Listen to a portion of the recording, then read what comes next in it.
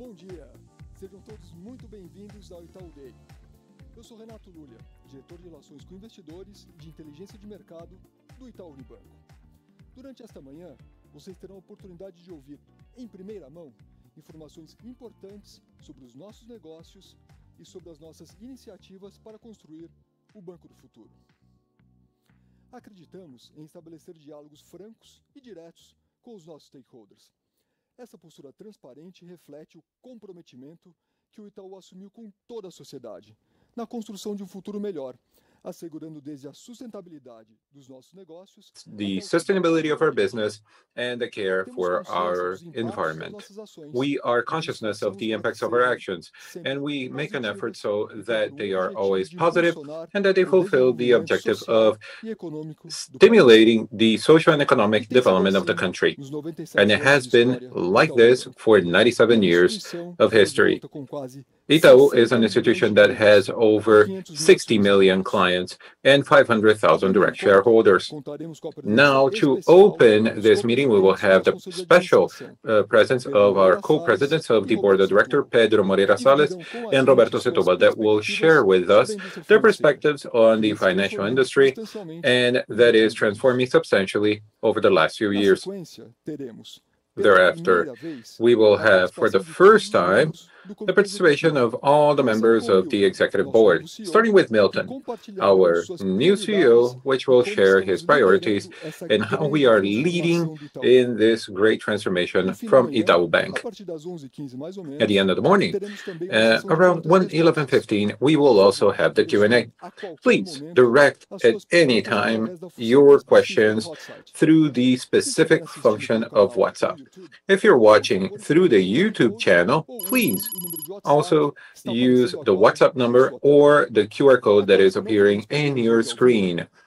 If you don't get to have your questions answered live, then our investor relations team will answer thereafter. And now we'll leave you with Pedro and Roberto, and we'll see each other later. Pedro and Roberto, welcome to Itaú Day. The floor is yours.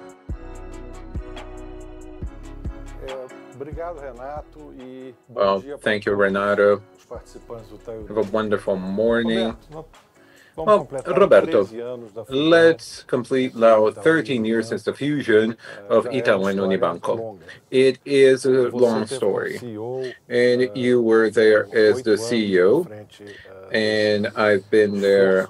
Well, you've been there for 8 years in that effort to actually join these companies in a single business that would make sense, so you could react to the market conditions and everything. What changed in that period? What have you seen? What is different here from when, since 2008, we did that wonderful business together? Well, first of all, I would like to tell you, Pedro, that we had an enormous efficiency in that fusion and that integration. I think that we can gather both banks very well. We joined the cultures and we really took over the market, and really it was a great success. And we knew what had to be done at the time. And since that time, since that moment, 13 years ago, everything is very different. I think specifically, we have a very important, enormous impact in technology. A lot of things change in that sense. I believe that today, one of the big competitive differentials that we had at that time is we had, agencies and a very broad knowledge of our business and our broader clients. I think that all of that changed with the new technologies, and I believe that now the number of branches decreased its importance. I think that data and availability also changed a lot, and this made all the challenges ever more challenging, ever bigger. But, looking up ahead in the future, how do you see the competition with the fintechs and this new world that we are discussing up ahead? Well, in fact, it's a new world. But, if we look, to the past, the bank is going to be 100 years old soon, and we have obstacles and we had risks, which every company actually has to go through periods of good and bad. And We had we always had to face challenges, and we shouldn't decrease the degree of concern with what is happening with the pandemic. Of course, a lot of things that were proprietary, that were built all throughout the time, today probably are less proprietary than they were in the past. I think that the network of branches, as you said, it loses a little bit of its importance, even though the capacity to combine remote service with, physical service. Today, the terminology omni-channel is a very big differential that we have. And, the competition, they're trying to find access purely digital. And we are hoping for the success here. And I think that everybody that can transform their physical service, making it more working working better with the clients, understanding our role better, then we can compile these things. Well, I think that there are a few advantages here. We still have a lot of clients, customers. We have a quality and a portfolio of services that is very differentiated. And I think that these are differentials that we need to explore. And now, you should see that we are doing a transformation from the bank, going to the digital channels that is spectacular. The speed with which we are changing is very big, and we are all moving to the cloud, which is essential, microservices. And I believe that this change, technological change, will give us the level of competition, of competitiveness, actually, that we need in the digital world. I'm very optimistic in regards to that. And we can see that the board of directors is really, working out this change very well. And how do you see Milton working as a CEO and the new executive board? I believe that Milton can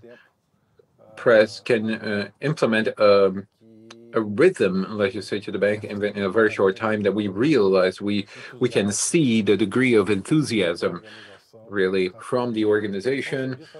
And as you said, we are gathering extraordinary conditions, the brand, talent, the client, the customer bases. And what we need is to react. We need to react to the times in our position and our we have been the leaders, and now as the leaders, we not only have the competition, traditional competition that we've been facing, but we have new competition. In the end, this new competition has a new business model, and this makes us become the target. And as we become the target, you have, a target of providing market share, talent, customers, margins.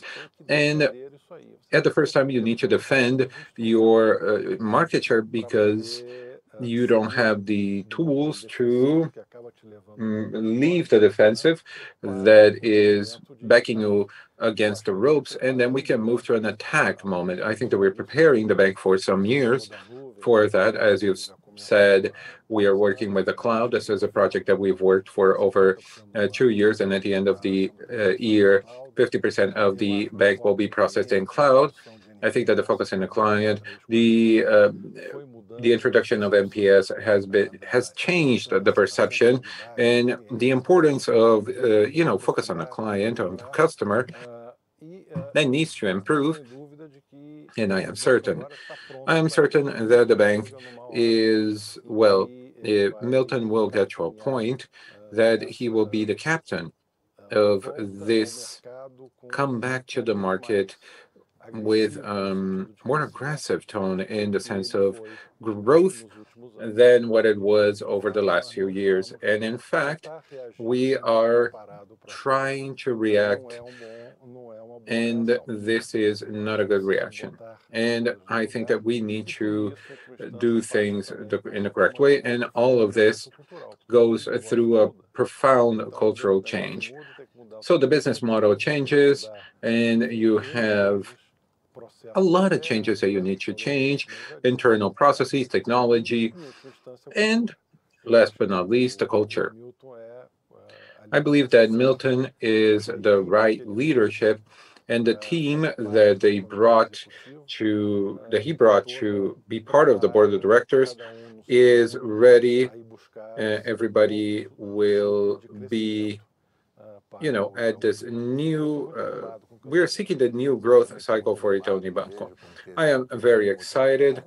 I am very motivated, not only the uh, executive board. I see that all the teams, all the business units are very motivated, and Milton has taken over the bank for a very short while. He has a lot of knowledge of the bank. He knows wholesale. He has gone through risk in several areas in the bank, so he has a very good basis, and he has a capacity to motivate people and a good leadership.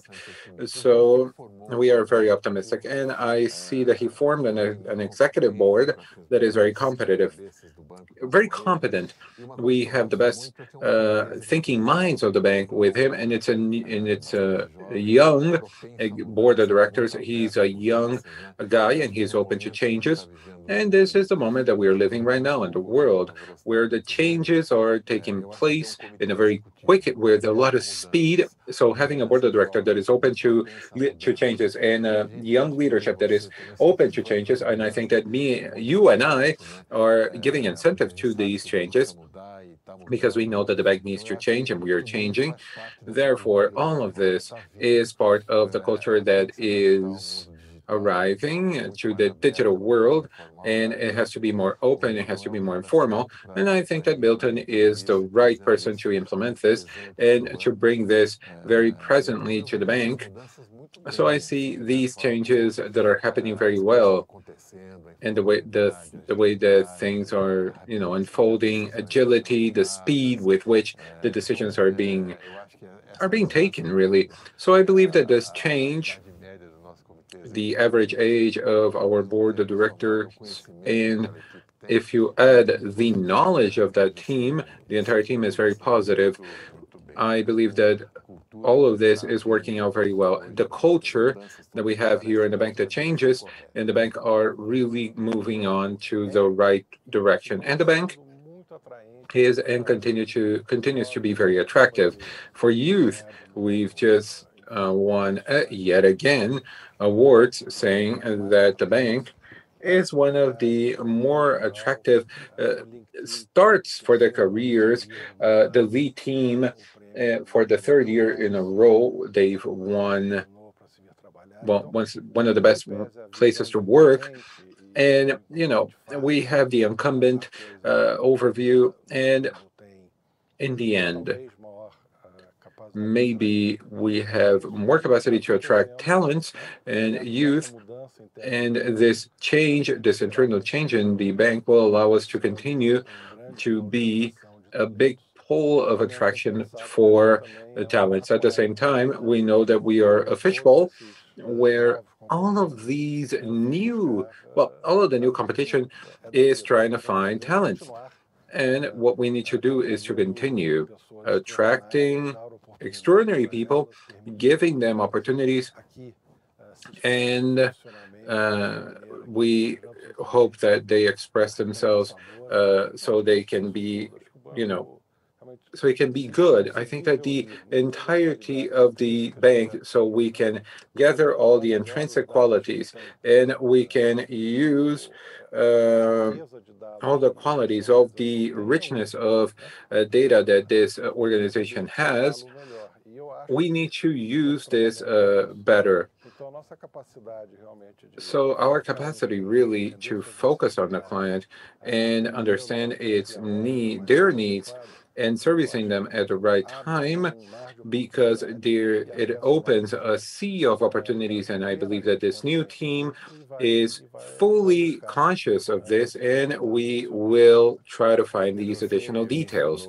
And you mentioned talents. You mentioned that this is fundamental, and specifically in the cultural change, that we will bring new people that will change, that will help in the cultural transformation. And these people need to think about the youth, and we are thinking about fintechs and the technology companies that navigate in the world, and they are our new competition, and we have very big challenges to face. Now you see that our capacity to face them, how do you see that? We have the capacity to attract still an extraordinary amount of people. And he said that they are, aspirational to work. And we see that there is a lot of research that we get a lot of information from the market. Obviously, the story of the new competition is a story that is very sellable. It's a story that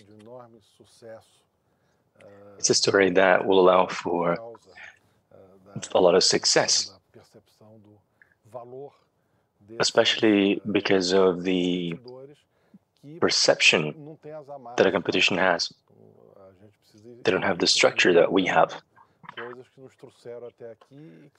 We need to change things that have brought us this far, but that may become or have become little snags at this point. Those who have joined the market more recently, they don't have the track record that we have. The market will fund them without such high expectations on return rates because they're startups or starting, and new companies give the story of a dream that may be coming true soon, and you'll be part of that story.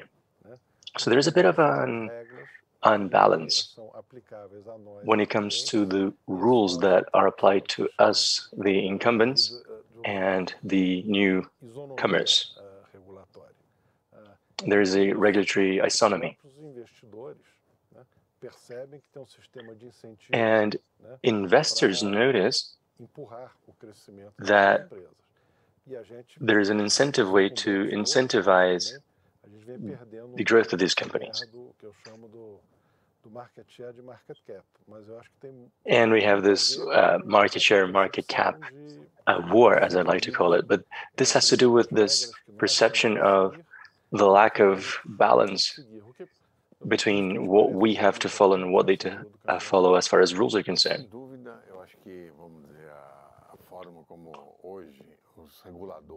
The way regulating agencies handle or treat newcomers, the fintechs,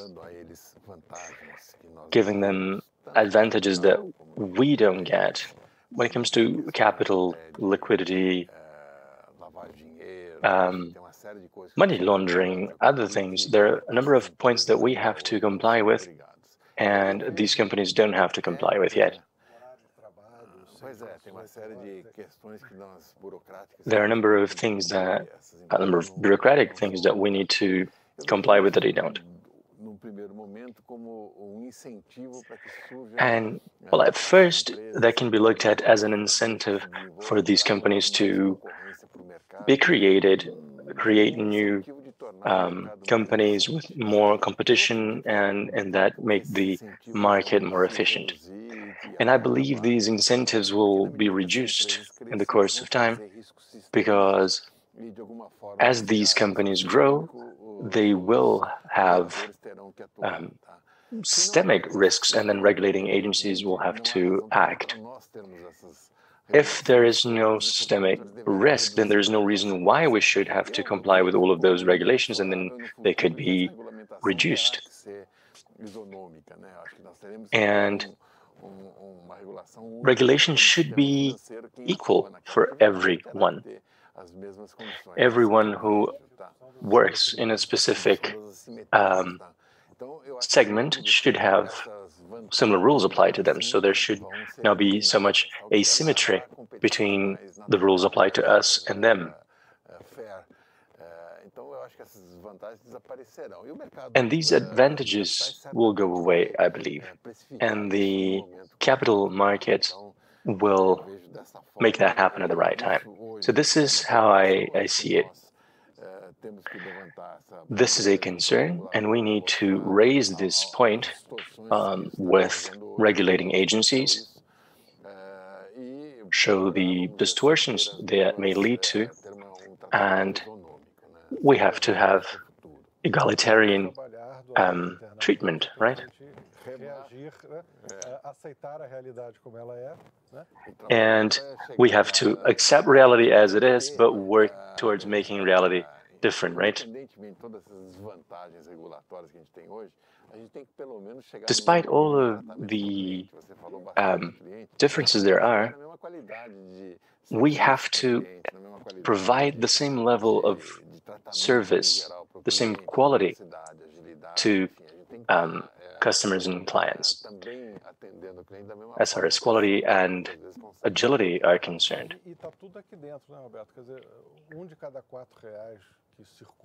And 1 in every 4 reals in the economy goes through Itaú. We have 70 petabytes of data. So if we learn how to use this, well, our ability or our possibilities to continue to grow substantially is great. We need to understand what the customers' and clients' needs are and provide them with what they need. And there is a world of opportunities. And I think the whole team has grasped that. Not only the executive committee, but the whole bank. The use of data goes through technology. Without being cloud-based, you can't have the amount of data that we aspire to have.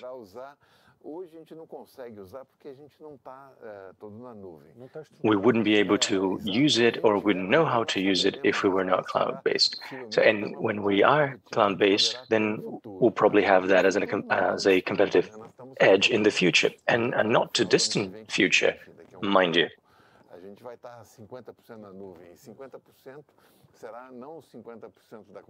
And this is probably going to be in a year or 2.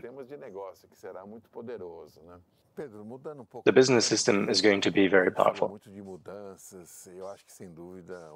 We spoke a lot about changes, and society is changing.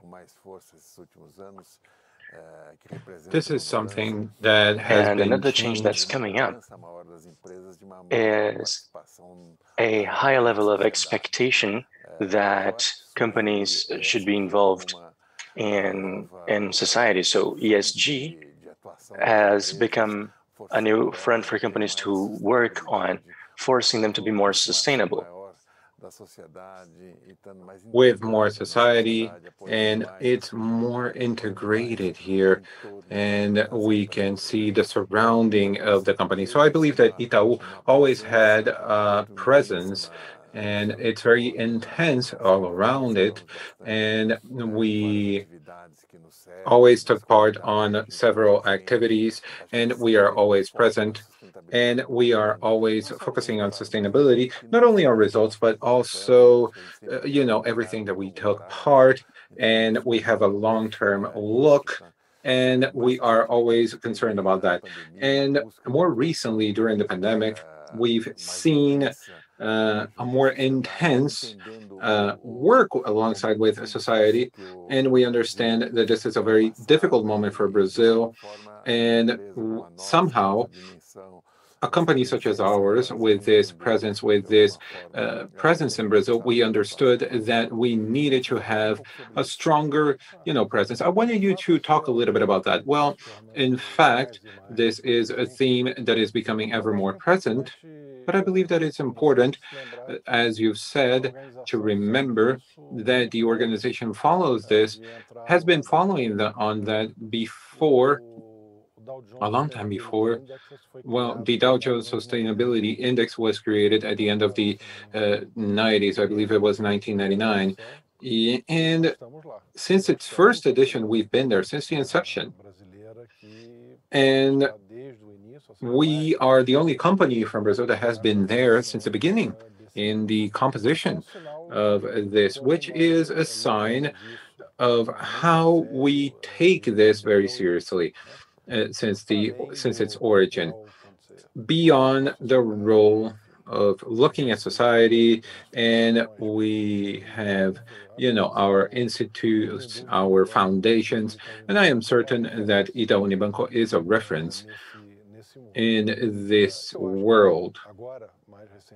Now, more than ever, recently, we have been providing answers that are very important. For 2 to 3 years ago, we signed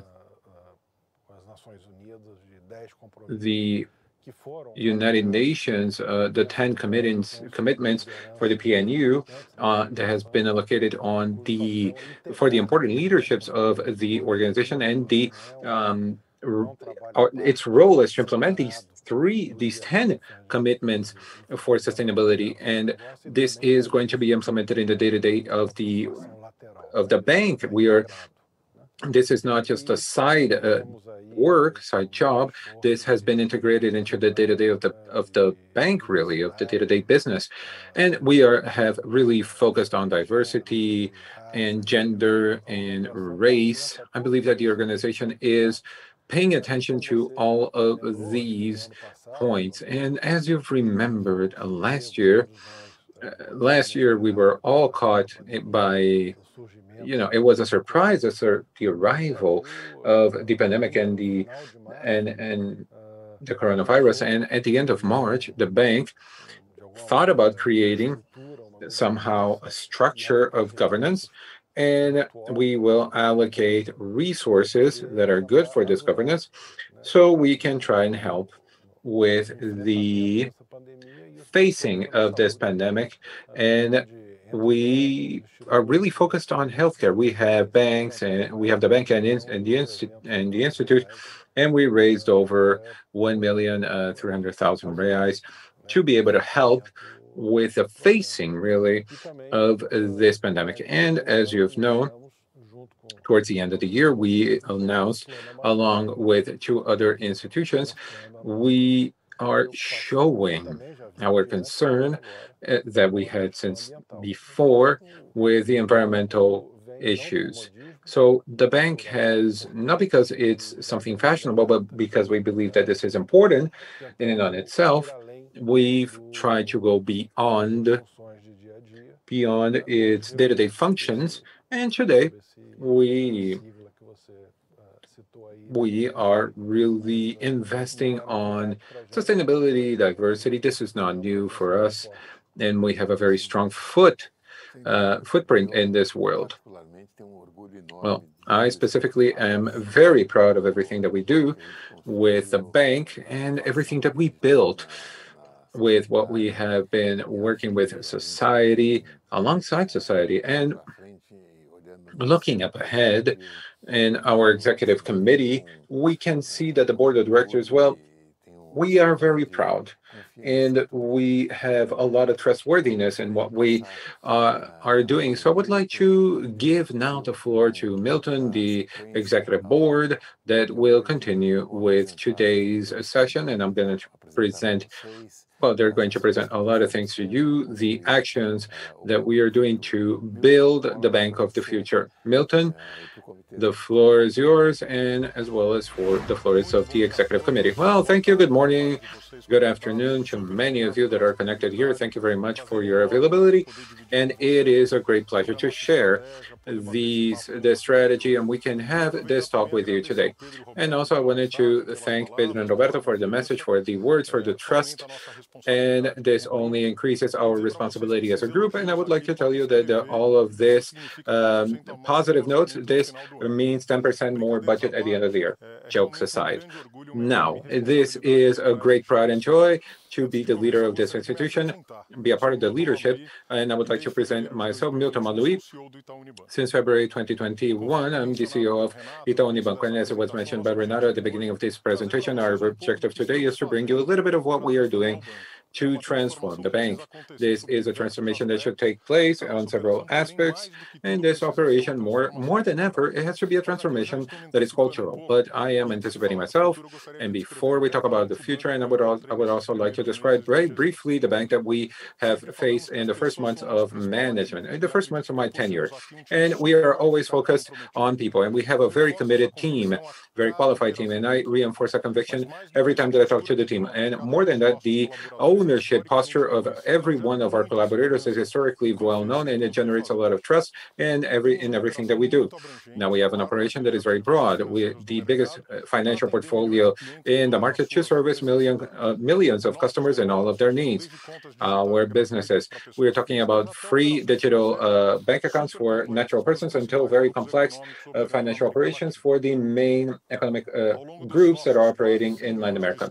All throughout the 100 years of our history, we've transformed and reinvented ourselves, facing several challenges through this period. We've overcome the hyperinflation periods, and we've got new competition into the financial Brazilian system. And we are adding value to our main stakeholders, our customers, our shareholders, society, and collaborators. Nonetheless, we are consciousness that all of the other challenges and the expectations that are now laying upon us are very different from what we have done before. And as I told you, because since I became the CEO, I talk daily with our customers, and I've learned a lot with them. And all this wonderful experience has given us the clarity that we need to really do a profound and deep transformation of our organization. The consumer has had access to innovative experiences, and I'm not just mentioning to the financial sector. The use of technology, and here I'm using that word in a very broad sense, has improved and simplified our experience in the most mundane things, which is watching a series or watching a movie, or requesting food or any online purchasing. And our customers expect the same experience when they look at the relationship that they have with their bank. And the regulation of the sector is also evolving. We are becoming ever more dynamic and competitive, and the arrival of new arrangements, for example, PIX at the end of the year, and the perspective of the open banking, which is bringing new challenges, but also great opportunities to offer a better service for our customers. The immense possibilities that technology has brought to improve the possibilities, the experiences, alike to all the different business models that we've observed all throughout the world, has provided a wonderful learning opportunity, and Itaú continues to be the leader in our sector. And the technology is the great. We make this technology. Well, this technology allows for the improvement of services for our customers, and in that sense, to increase the capacity of the bank. We subcontracted over the last 12 months. We hired actually 4,000 collaborators for our IT pole. We have one of the biggest IT poles in Brazil, as if we were an IT company. Now we start with a base of customers that we start with 60 million customers that interact through us through our different channels. We have over 4,000 physical branches, apps with great evaluations from the 24 million digital customers, and WhatsApp, and so on and so forth. Well, I have told you that we have all the tools that we need, and that's why the transformation has to be cultural. We need to build a bank that is more efficient, that is simpler and more agile. And this principles is working ever more for the customer, and hearing the customer and learning with the criticism, and be humble enough to understand their mistakes. And at the same time, we shouldn't be afraid of making mistakes. Now, the good news is that this transformation has started. We need to give it intensity and speed. As soon as I took over, we restructured our high board. We reduced one level of our structure, and we eliminated the jobs such as executive vice presidents, directors, executive directors. We are all directors. Some of us are members of the board of directors. The board of directors is broader, with more autonomy and closer to the teams, with more capacity and speed to the decision-making process. Everyone that is here to talk about the initiatives that are part of this cultural transformation. We have a broad program of efficiency that will allow us to become ever more competitive and more agile. Growth is the priority thing in our businesses, and you will hear about that. And even in those where we have the very relevant participation. And besides that, the reformulation of commercial models that we've been doing in some areas, which is the case of investment products, for example, should provide us with better learning opportunities and creating a better perception of value and intensifying the relationship with our customers. All throughout this presentation, you will see, or this talk, we will talk that in the wholesale world, we are offering a completely different experience to our customers, regardless of the channel that they use to access us. We are a very relevant player in payments, but we need to evolve ever more. We have an enormous potential to use data to deepen into the understanding and the behavior of the customers. Of course, we will do the correct offerings. We changed our positions and we innovated in several products. Just to mention one case, in real estate financing, for example, we just launched new products and we reduced our rates, increasing the turnover of our operation. And as you know, real estate credit is a very important product for our customers, probably one of the financial decisions that is the most relevant that a person or a family will take. And this makes it one of the biggest products for increasing the relationship, one of the best products to increase the relationship with our customers. And we are also becoming the leaders in the banking sector. We are providing credits to the agribusiness, and this has been growing very relevant. We have a very robust pipeline for the operations for investment banking, and we are also evolving into the offering and automatization of our treasury products. And it is clear that the culture that we are seeking is much more digital, and this is not just simply using the best technology that is available. Here at Itaú, being digital is not just interacting with the customers in a very remote way or virtual way. Being digital goes beyond that. Being digital is to essentially have a focus, absolute focus into the real pains and demands of our customers. Companies that are completely digital have cultural and operational characteristics that differentiate them from the competition. And to us, to be digital means to be able to service our customers when, where, when, and how they want to be serviced. For some, this means taking care of all the needs, banking needs, through our super app, but also for some others, this means having a very specific service with a financial consultant that will help the customers to make the best decisions with the offering of the best products and services of the market. With that objective, several aspects are essential for the digital transformation of the company. Of course, the first one is intensive use of technology in all the areas of the operation. This is a simple automation, and also the new creation of new ways to interact with the customers. The application of technology has increased, and the capacity to create new products and experiences that are really differentiated. Secondly, innovation has to be a part of the day-to-day of everyone inside of the bank, and not just the task of a team or a group. Thirdly, we need to have more agility in the development and the implementation of new solutions, therefore decreasing the launch into the market, time to market, adjusting the timing to the customer whenever needed. And fourth, we need to organize ourselves into multidisciplinary teams using new ways of working, which is the integrated communities. As a part of that, we have to have obsession for efficiency, as I mentioned before, using technology to leverage our potential, our commercial potentials, and increasing our capacity to offer products and solutions that are more competitive for our customers. We are trying to find and seek, we are trying to build a very diverse team to gain more autonomy and service our customers better. We know that we have a few challenges because of structural issues, but this is also a priority agenda, and we've advanced in a very important way. To solution the problems of the customers is a mission of all the collaborators of the bank without exception. And we have a long and broad way up ahead. We want to grow, and for that, we want to be sustainable, establishing relationships that are healthy and on the long term with our customers, managing our risks, our core activity of everything that we do, and generating positive impacts for the environment and society. Now, my colleagues from the board of directors will do a deep dive in all the themes that I mentioned, and I believe specifically that in group we will face all the challenges that we have up ahead, specifically cultural transformation. I'm very happy that the board of directors is a very qualified team, a very qualified group, very trained. They have great capabilities, and it's great that you get to know every one of them. They have enthusiasm. And it is this group that will allow me to, conduct the bank all throughout our journey with the 90,000 collaborators. Everybody is responsible for this transformation. Before I give the floor to Broedel to talk about the financial expectations and our efficiency program, I would like to show you our new marketing campaign that is bringing a new change from one word that displays our position in the market and makes a difference and shows the new moment of the bank. You will see that this word starts with everything that I mentioned up until now, but more than that, it brings a lot of humility to the way that we should face our challenges. Thank you very much, and I will come back to close the event and take part into the Q&A session. See you in a little bit.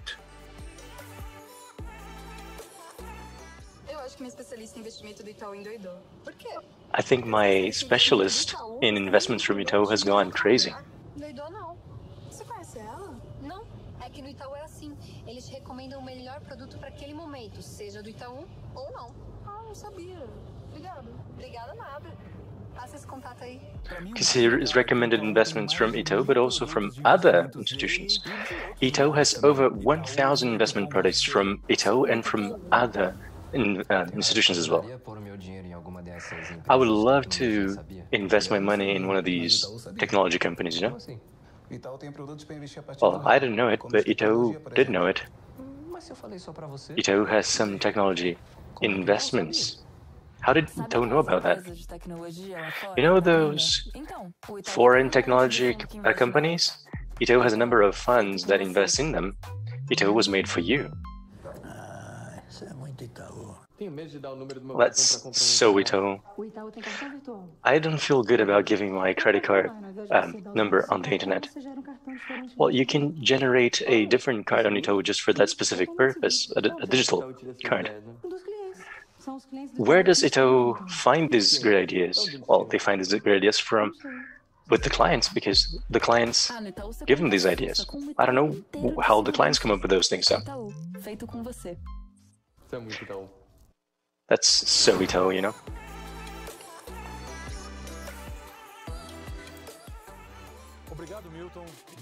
Thank you, Milton, and good morning, everyone.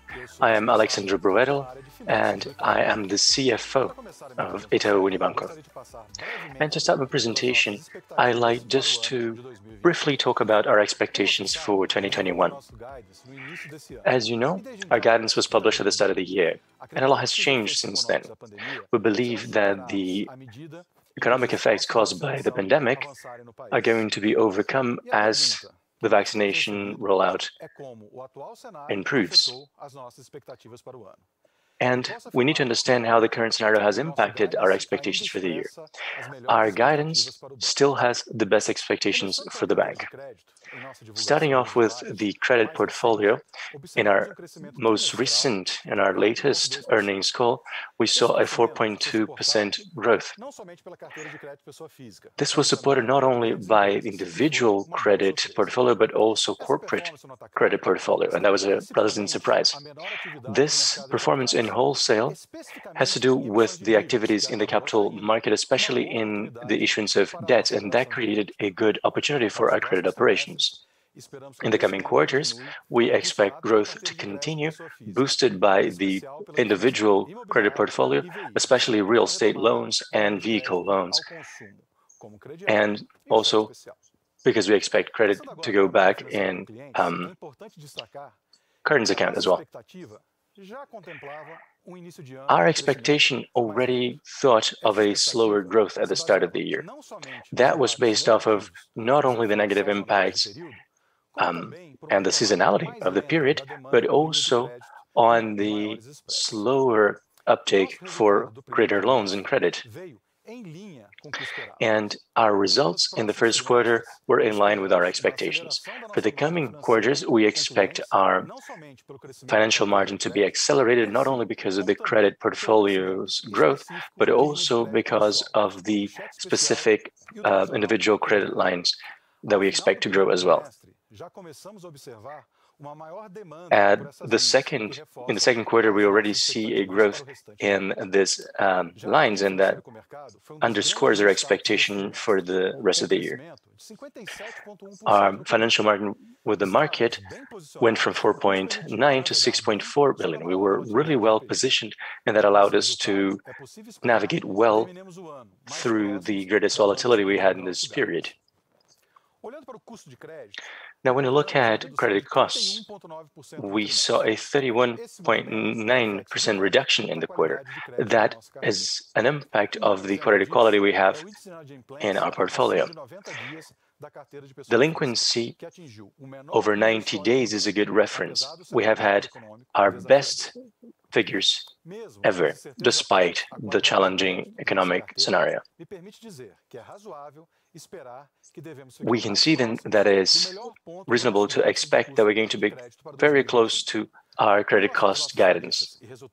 As for our fees and insurance results, we expected a weaker first quarter, especially due to the slacker economic activity we have had in the first quarter in comparison to the fourth quarter last year.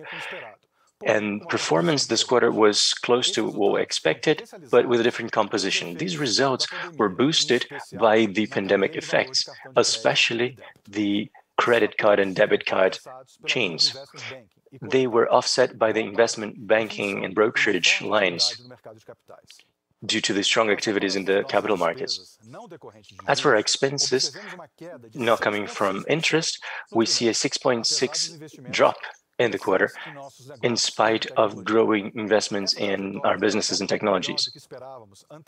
This is even slightly better than what we expected for operations in Brazil. Performance was more positive than we expected, and not only due to the negative effects caused by the FX dollar versus real impact that put more pressure on our expenses in the region and an impact on our performance in the quarter. Now I'll talk a little bit about a more technical point. Our income tax rate was extraordinarily higher this quarter because of the lower credits that we had. That naturally is not to be repeated in the coming quarters, when we'll probably have an income tax rate that is going to be lower and better normalized in line with our expectations. And I'd like to change topics and talk about an important pillar for the bank as our strategy is concerned, which is efficiency. We have always focused on cost efficiency. And other subjects that have been mentioned by Milton are going to be explained throughout this event. Well, it's clear now that what has brought us this far is no longer enough to keep on sustaining us from now on. We have to go beyond what we have already achieved, and to do that, we need to strengthen our efficiency culture on every level of our organization. We need to constantly question what we do and look at possibilities to automate workflows and processes. This is not a beginning, middle, and end activity. This is a new way to conduct business and to make choices, and this is now part of our everyday life.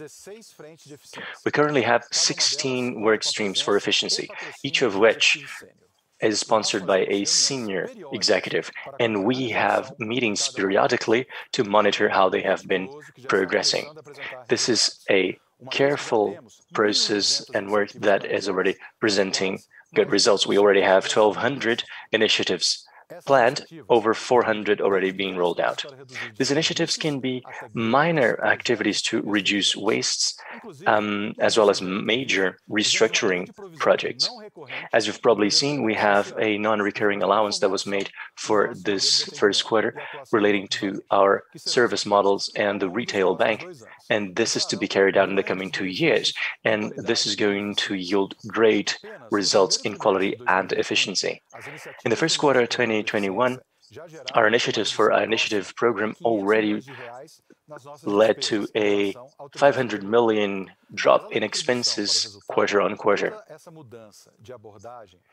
All of these changes in our approach regarding efficiency has one single objective, which is to better service our clients while also keeping us more competitive with our products and more agile in performing our projects with simplification and digitalization of our processes. I am adamant that with all of the changes that we are bringing about, we are on the right path to achieve our objective, which is to reduce sequentially and nominally our operating costs in the coming 3 years. And now I'll turn the floor back over to André Rodrigues for him to go into the details around the transformations that are being carried out and the retail banking segment. Thank you. Hello, I am André Rodrigues. I'm the head for retail banking, and I'm also in charge of products, digital channels, and CRM. So we just heard about our efforts in seeking more efficiency, and that is directly related to customer service. As the bank simplifies its structures, it becomes lighter and more agile, focusing on what really matters. For that reason, to be able to be part of the new competitive scenario and to meet the needs of our clients, we are developing very much in retail banking, reorganizing all of our operation. We have iVarejo 2030, so iRetail. We are reorganizing our businesses. There's an integrated business approach, which was based on customer feedback and analyses that we carried out, a multidisciplinary organization of the organization without any fear of questioning the status quo. And we have launched the iVarejo 2030, and this is already being rolled out and implemented. This is a very challenging journey of transformation, and we have prepared in a very special way. We created the Transformation Office with dozens of our best people, 100% focus on iVarejo 2030. We have trained dozens of people in tools for them to focus on, or hundreds of people, rather, for them to be the multipliers. And at the end of this year, we're going to have about 75% of the project already rolled out and implemented, and the rest of it will be concluded in 2022. And we believe that to keep our strategy up to date and in tune with what clients need and what the market requires, it's crucial that the Transformation Office becomes a permanent department so that we can continue to continuously improve and change. I'll highlight 2 points caused by the project: the Phygital initiative and the omnichannel strategy, and then the e-commerce project, through which digital channels are going to be bolstered with our digital sales capacity being multiplied. And at the end, I'm going to share with you a real case, a concrete case that shows you how powerful this transformation can be as the iVarejo 2030 looks. This is the SMEs project with Itaú Unibanco. The first one has to do with how we service our clients, being phygital and omnichannel. Being phygital means that the client can choose how they want to interact with us. We're going to offer them a bank that is 100% digital with the convenience of the physical branches, the brick-and-mortar branches. So we'll have not only the digital channels, but they'll have their managers available at extended hours on whatever media they choose, so WhatsApp, email, telephone, and they can go to an Itaú branch whenever they choose to. We believe in the complementary aspects of digital and physical worlds, and we believe in the ability to address clients' needs. We're orchestrating our new channels with clients, creating an omni-channel strategy that is quite practical and pragmatic. With that, we can create new points of contact and have conversations that are well in context with what of our clients, that using all the technology and data the bank has. So say a client is using one of the channels of the bank, say the ATM, and they want to simulate the acquisition of a product. That information is going to be used, that data is going to be used to generate context for other channels. It could be a push on their app or a physical activity, maybe a manager calling them, so that can give clients better support and increase conversion rates in comparison to cold calling, for example. This type of approach will increase conversion by 3 to 4 times, sometimes even more, and that will make the clients much more interested and much more comfortable in comparison to other traditional approaches. And our clients can already request support from a specialist or a manager online on our digital media. We call it click to human. That has already been increasing our sales conversion 2 to 3-fold, and that should continue to grow in the course of time, especially with products that call for more specialization, be it credit or insurance, for example. This online-offline connection has led to an increase in 2 billion in new products. This stresses how good the digital strategy is, digital and omnichannel, of course. And our Itaú app is to become a very powerful e-commerce platform. We are wherever our clients are, and we know that our clients want to do banking on the phone. So the phone is the preferred channel of our clients, so it has to be our priority. We have been increasing investments on the Itaú app so that it will become a one-stop shop, giving the client all of the products they may need. This digital journey includes co-creation with clients, a test and learn culture, and best-in-class solutions with an end-to-end view. And clients can already recognize this change. Our NPS of our app is 78 points.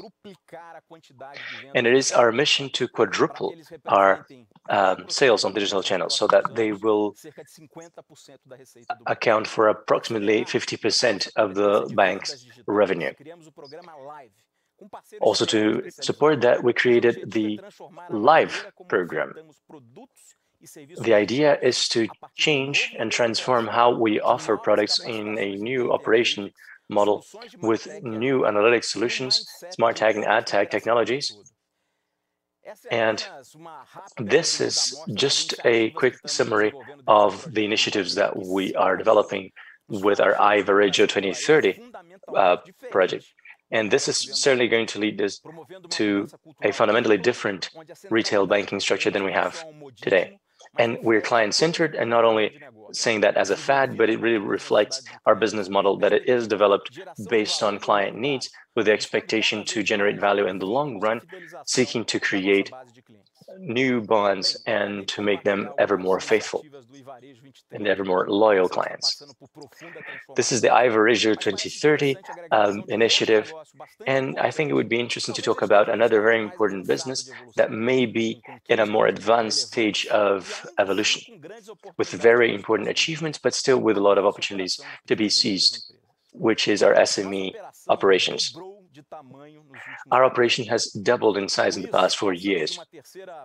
With that, we went from an uncomfortable third place ranking position to leaders in SMEs.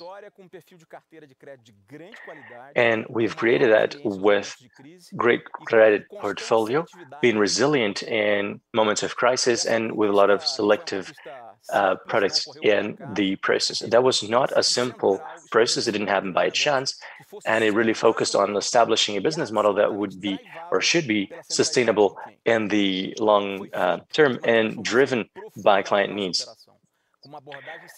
That arose from thorough reorganization of our organization. Some of the elements related to that are the smoothless journey on everyday activities with channels that interact well with each other. Then credit from a client perspective, not products only, with regional teams being retrained and the commercial front being the first item in the line. Customization on scale, but with more autonomy for our staff.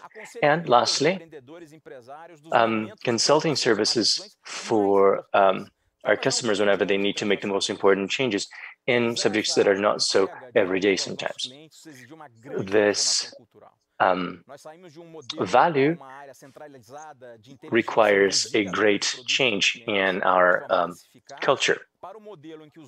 We're going from a mass approach, so delivering products in a mass perspective, but now with structured data, we understand the needs of our clients and we propose the best solutions for each case. This new model has risen the satisfaction levels in comparison to competition, and we now have a competitive edge in the market as well. You can't grow sustainably without customer satisfaction. This journey has not come to an end. We're improving and enhancing this model for the whole SME clients, especially smaller companies. And last but not least, we're creating an ecosystem for partnerships to also offer non-financial solutions and increasing the number of interactions and points of contact with our clients, creating more engagement and more contribution from the bank and partners to the client's journey. We still have a lot of opportunities to work with and in different markets, and this will allow us to experience high rates of growth all throughout the next years. And our perception is not, well, we want to broaden the leadership in the market, and we want to be the first choice for our customers.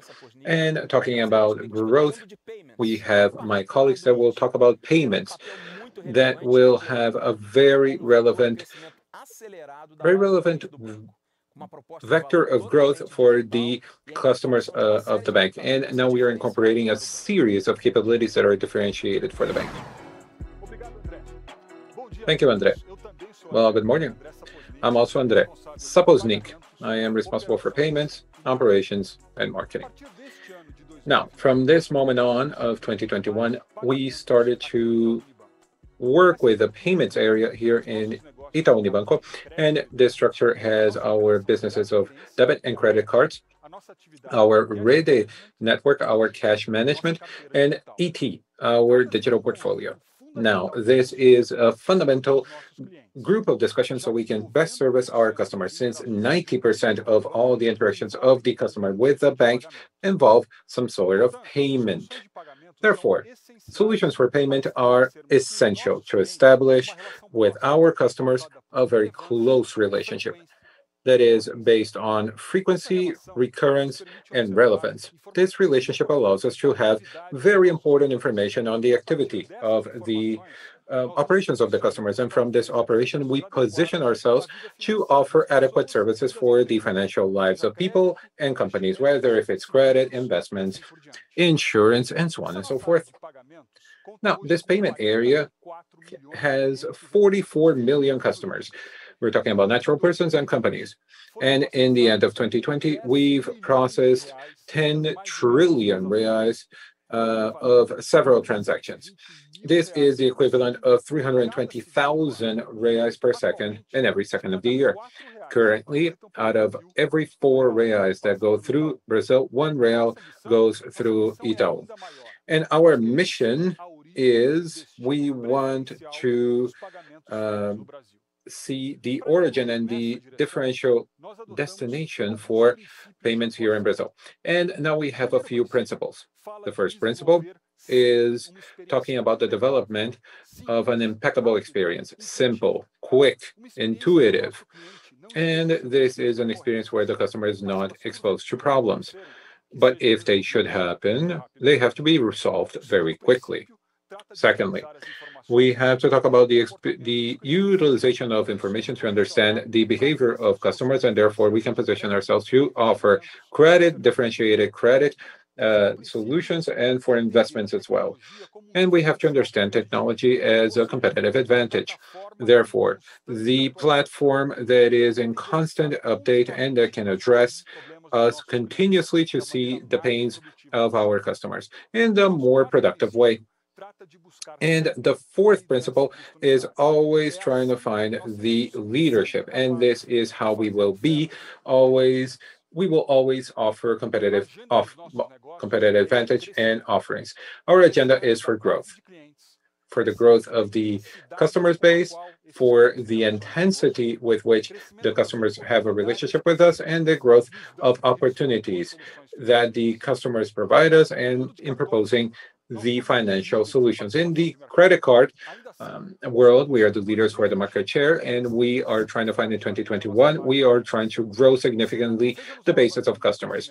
Whether if it's leveraging the growth of the bank, where we offer the debit and credit cards, or because of our own brand, Itaú Card, Credicard, Hipercard, or even we are using several partnerships with several operations, wholesale and industry. For example, Magalu, Pão de Açúcar, Extra, Açaí, Ponto, Big, Carrefour, Ipiranga, CVC, Polishop, Latam, Azul, Vivo, Fiat, Volkswagen, Ford, Samsung, Mitsubishi. We have a lot of partnerships.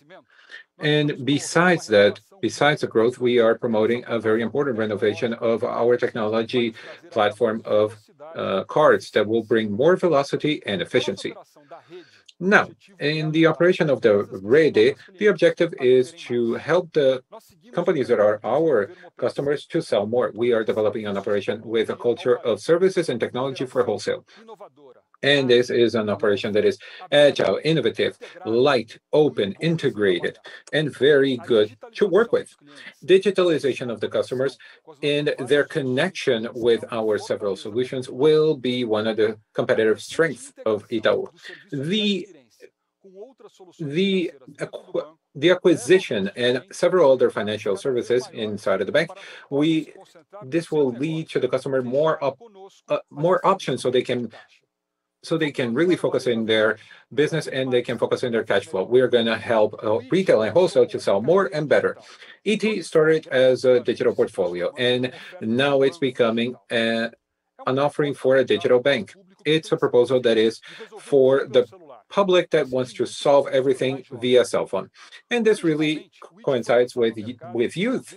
And it was launched in November of 2019 with a value proposition in the simplification of payments and the movement of money through a simple account. Now, ET, besides being a full account, offers credit cards, personal credit, and other financial services, so that the customers can use ET as a bank that is ever more complete in their day-to-day operations.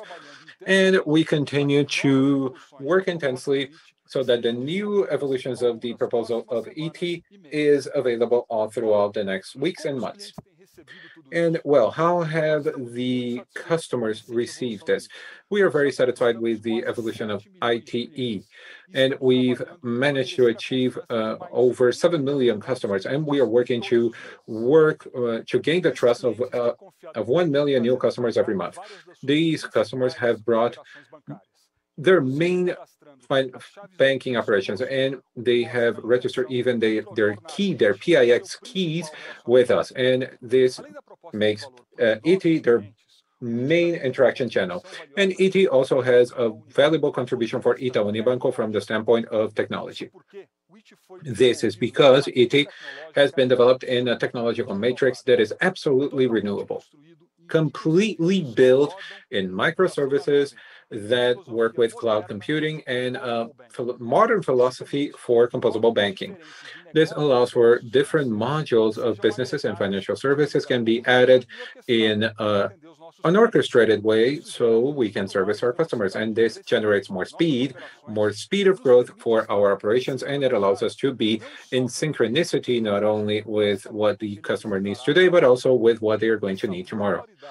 This modularity and flexibility is very important for us so that ET is a solution of long-term relationship. And some of our customers, sometimes they do one transaction with us and they don't keep contact.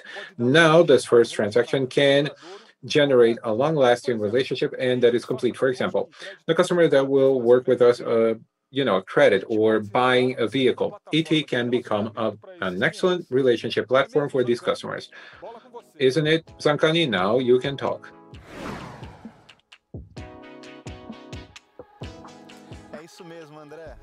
You're right, André. Thank you very much. Well, good morning, everyone. It is a great pleasure to be here with you. I am Alexandre Zancani. I have been for 1.5 years in Itaú, and I'm responsible for the financing and credit for wholesale and retail for the lever of digital acquisition of customers. And since the beginning of the year, I just took over the responsibility for credit for the natural persons and the recovery of assets business. I would like to talk about how has the journey for the evolution of the finance business and for the guarantee of wholesale and retail credit, a business where Itaú was the market leader, but where we had the growth much lower than the average of growth between 2015 and 2019, and we were overcame. Well, our main competition from the private banking have surpassed us.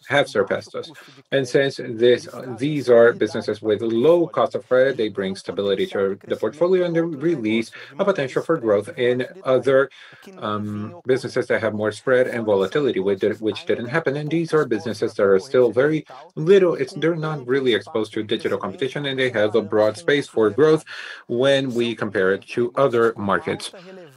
We have businesses with high relevance in the lives of the customers. They generate a connection, a long-term connection. And these are businesses that open for the possibility of new customers once we take part into the journey of the customer as a whole. And a great deal of the origination starts in non-banking channels. Therefore, a sea of opportunities, and the big news is that the changing of the game started in 2020. We are managing to achieve a growth that is very good in these businesses, whether we're talking production, 80% of growth between 2018 and 2021, and also in the portfolio of results in growth with 40%. And this is the result not only of the evolution of these markets in and on itself, but also the strong gain in competitiveness for Itaú. To give you 2 examples, more in the change of performance in vehicles, the market share of production left from 11 to 15% all throughout the next 12 months. And in real estate, our market share for production, has left from 19 to 30%.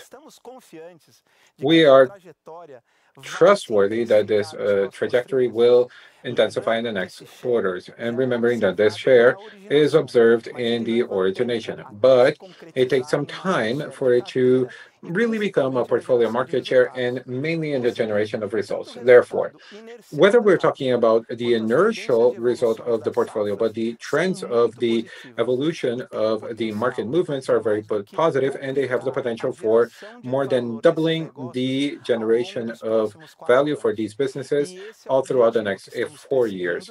And this is the objective that we're pursuing, and we are very confident that we will reach. But what makes us so confident in this continuous growth? Well, first of all, the credit market has behaved in a very surprisingly good way all throughout the pandemic.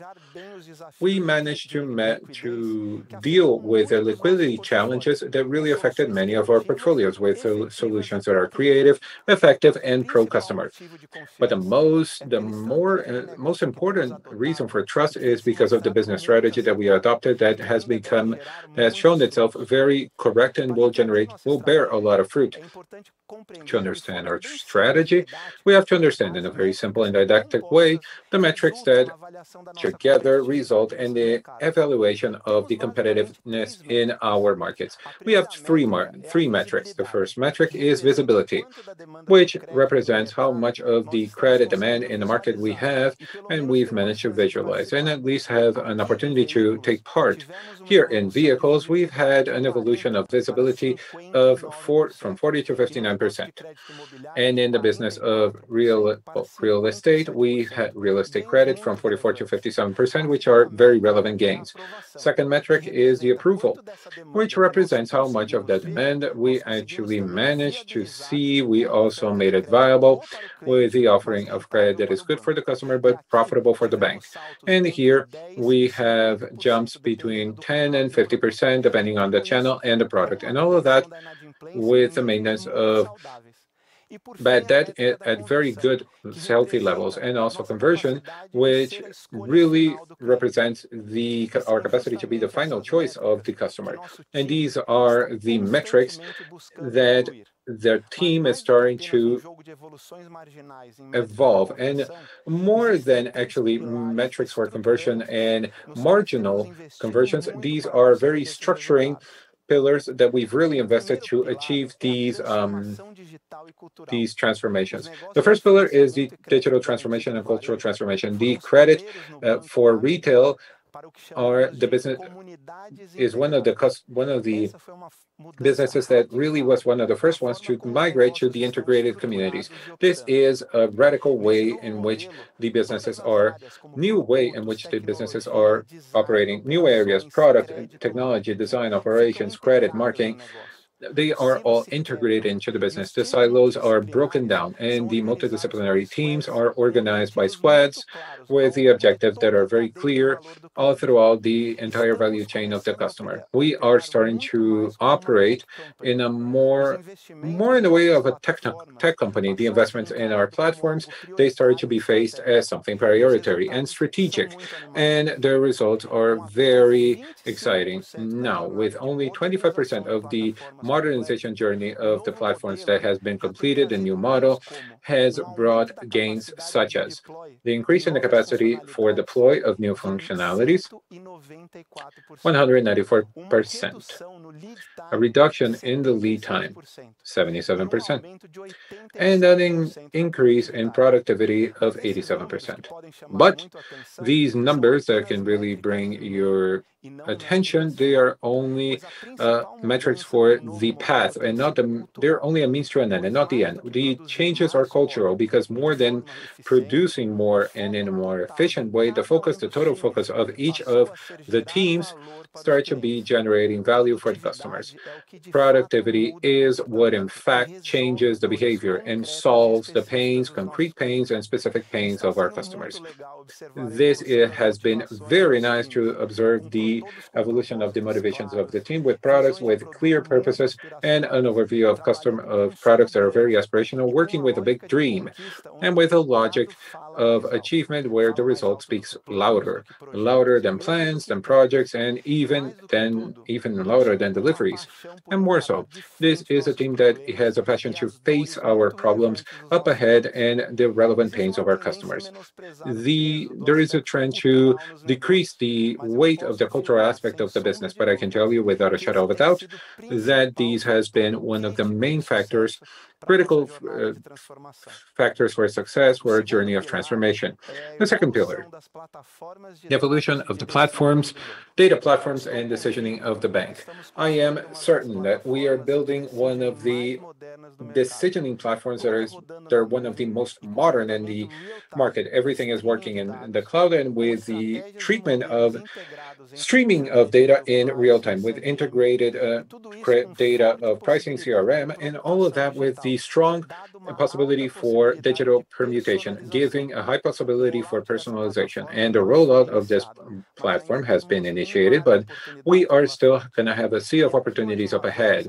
And here, once again, the importance of the cultural change, which is very relevant, which, yes, you have analytic and technical teams, but they have to work not only in the control and optimization, but also with a focus in the viabilization of what we still cannot provide, which is still not viable.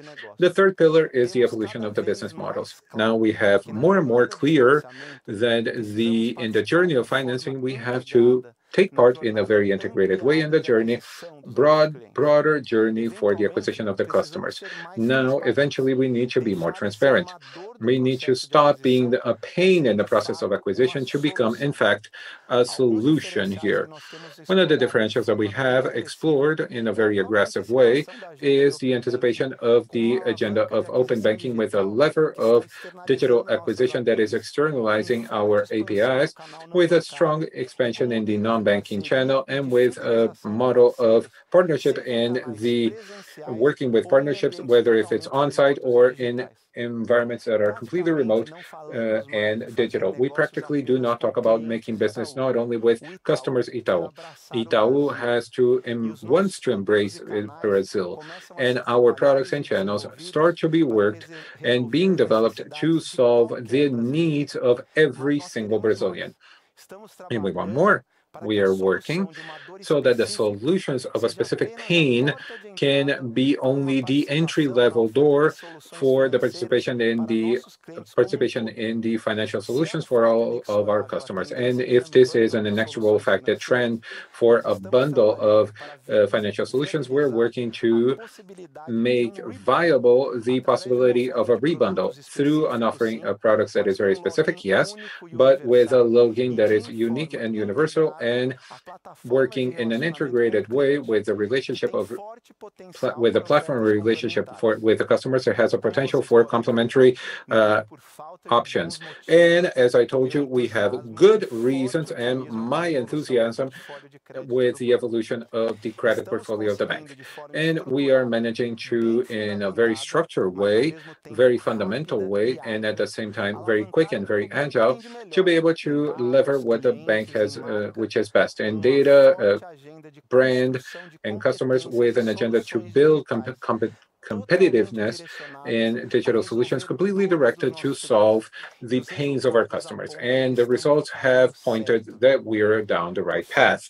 Now, last but not least, I focus my presentation into the credit business with guarantees, because this is where we really evolved in a very clear way with the integrated communities, with technology credits, and in the review of business models that we have.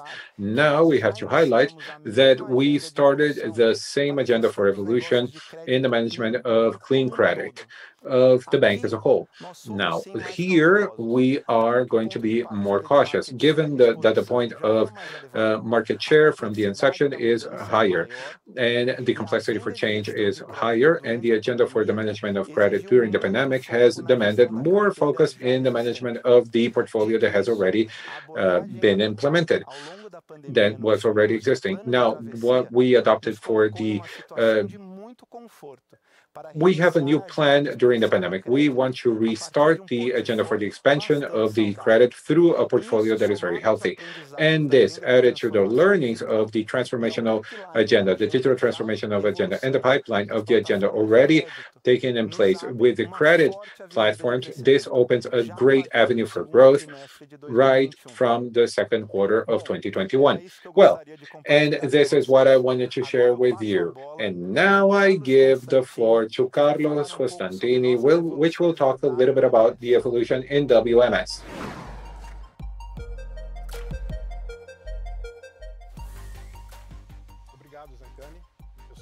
Thank you, Zancani. My name is Carlos Constantini. In charge of Wealth Management and Services, WMS, Wealth Management and Services. Here we look after the whole journey of our clients. And to do that as best as we can, we're structured in a few pillars. So we have resource management. It could be direct management through Itaú Asset or with third parties with Itaú Fund of Funds. The second has to do with distribution. It has different models and services, different segments from private banking to retail. And the third has to do with offers and consulting and the experience of investing, also the digital investing experience. And the fourth block is the infrastructure for all of that, is the department for products and services for investors, where we also have institutions in Brazil. And the first message I'd like to convey here has to do with growth. We are market leaders in basically all of the fronts of these four pillars I've mentioned. And our market share has been stable, but our objective is undoubtedly to continue to grow and gain market share, for which reason we are investing and repositioning WMS constantly and all the time. We have to evolve and develop to meet clients' needs, and our value proposition was put together with them based on trust, simplicity, and sophistication. Trust will be seen in the unbiased recommendation. So our specialists are in line with what want, and we have open architecture, what we've been doing for over 20 years in WMS. And simplicity is what we seek to have all the time. We're here to make their lives easier. We understand that investments are not an end in themselves, but a means to an end. That's why we are working on Eon in Portuguese, and we're looking for inspirations everywhere in the financial market in Brazil and abroad. Ion is being soft launched. It has its soft launch now, and it's going to be growing quite fast, also because we're hiring specialists all over Brazil. And soon enough, all segments, even those who are not Itaú clients, will have the chance to use that tool. And sophistication, the third part in our value proposition, has to do with good return rates, alternative forms of investments, the use of algorithms to have a well-balanced portfolio, the use of data to customize offers that are made to each client, and it has to do with democratization as well. So we believe that information must be given to every one of our clients. That's why products like Carteira Itaú will allow clients to invest as little as R$1 in a number of assets. And that was put together based on clients' pain points who don't understand or who don't like to keep up with all of the asset classes, or clients who don't have a minimum ticket to make these allocations. But here they actually can do that through through us using R$1 only, for example. This is a very successful product. It's the greatest asset allocation product in Brazil, even though it was launched only in 2020, and it already has over 31 billion reais under management. And we have that through beta funds, through passive funds, and ETFs amount to over 18 billion under management. The last one we launched, and that offers exposition to 10 international big techs. In just a few days, it already had millions, or rather thousands of investors. We worked very hard with Itaú Asset, and in 2 years, we have managers that put together 15 different strategies for Brazil and the international market, with a lot of diversification for our clients. We had a 40 billion increase, 61 billion reals, all of that based on performance fees. We became leaders in this market in only 2 years, and innovation wasn't only about the model itself, but also in choices. We have Quantamento, for example, and Quantamento has a team that is based as composed of eight robots and humans, and they work together to work out the best strategies. We have beta with ETFs, we have alpha with multi-mesas, and we can see our commitment to growth. And from the first to the second quarter, we have consolidated our presence in the largest platforms in the market. So the Itaú Assets products can be bought on any of these platforms. Speaking of open platforms, what we've been doing for over 20 years in WMS is fund of funds. We have over 270 billion reals under management. It's had a 46% CAGR in the past 5 years. We have dozens of managers managing over 1,300 funds, and there are multi-management funds as well. Through that, investors can have access to a selected group of funds. So multi-funds, the greatest product in the industry, has over 100,000 investors already, and they can invest as little as 100 reals. We are very large, and we know that the commitment we have to the market influence we can have in responsible investment.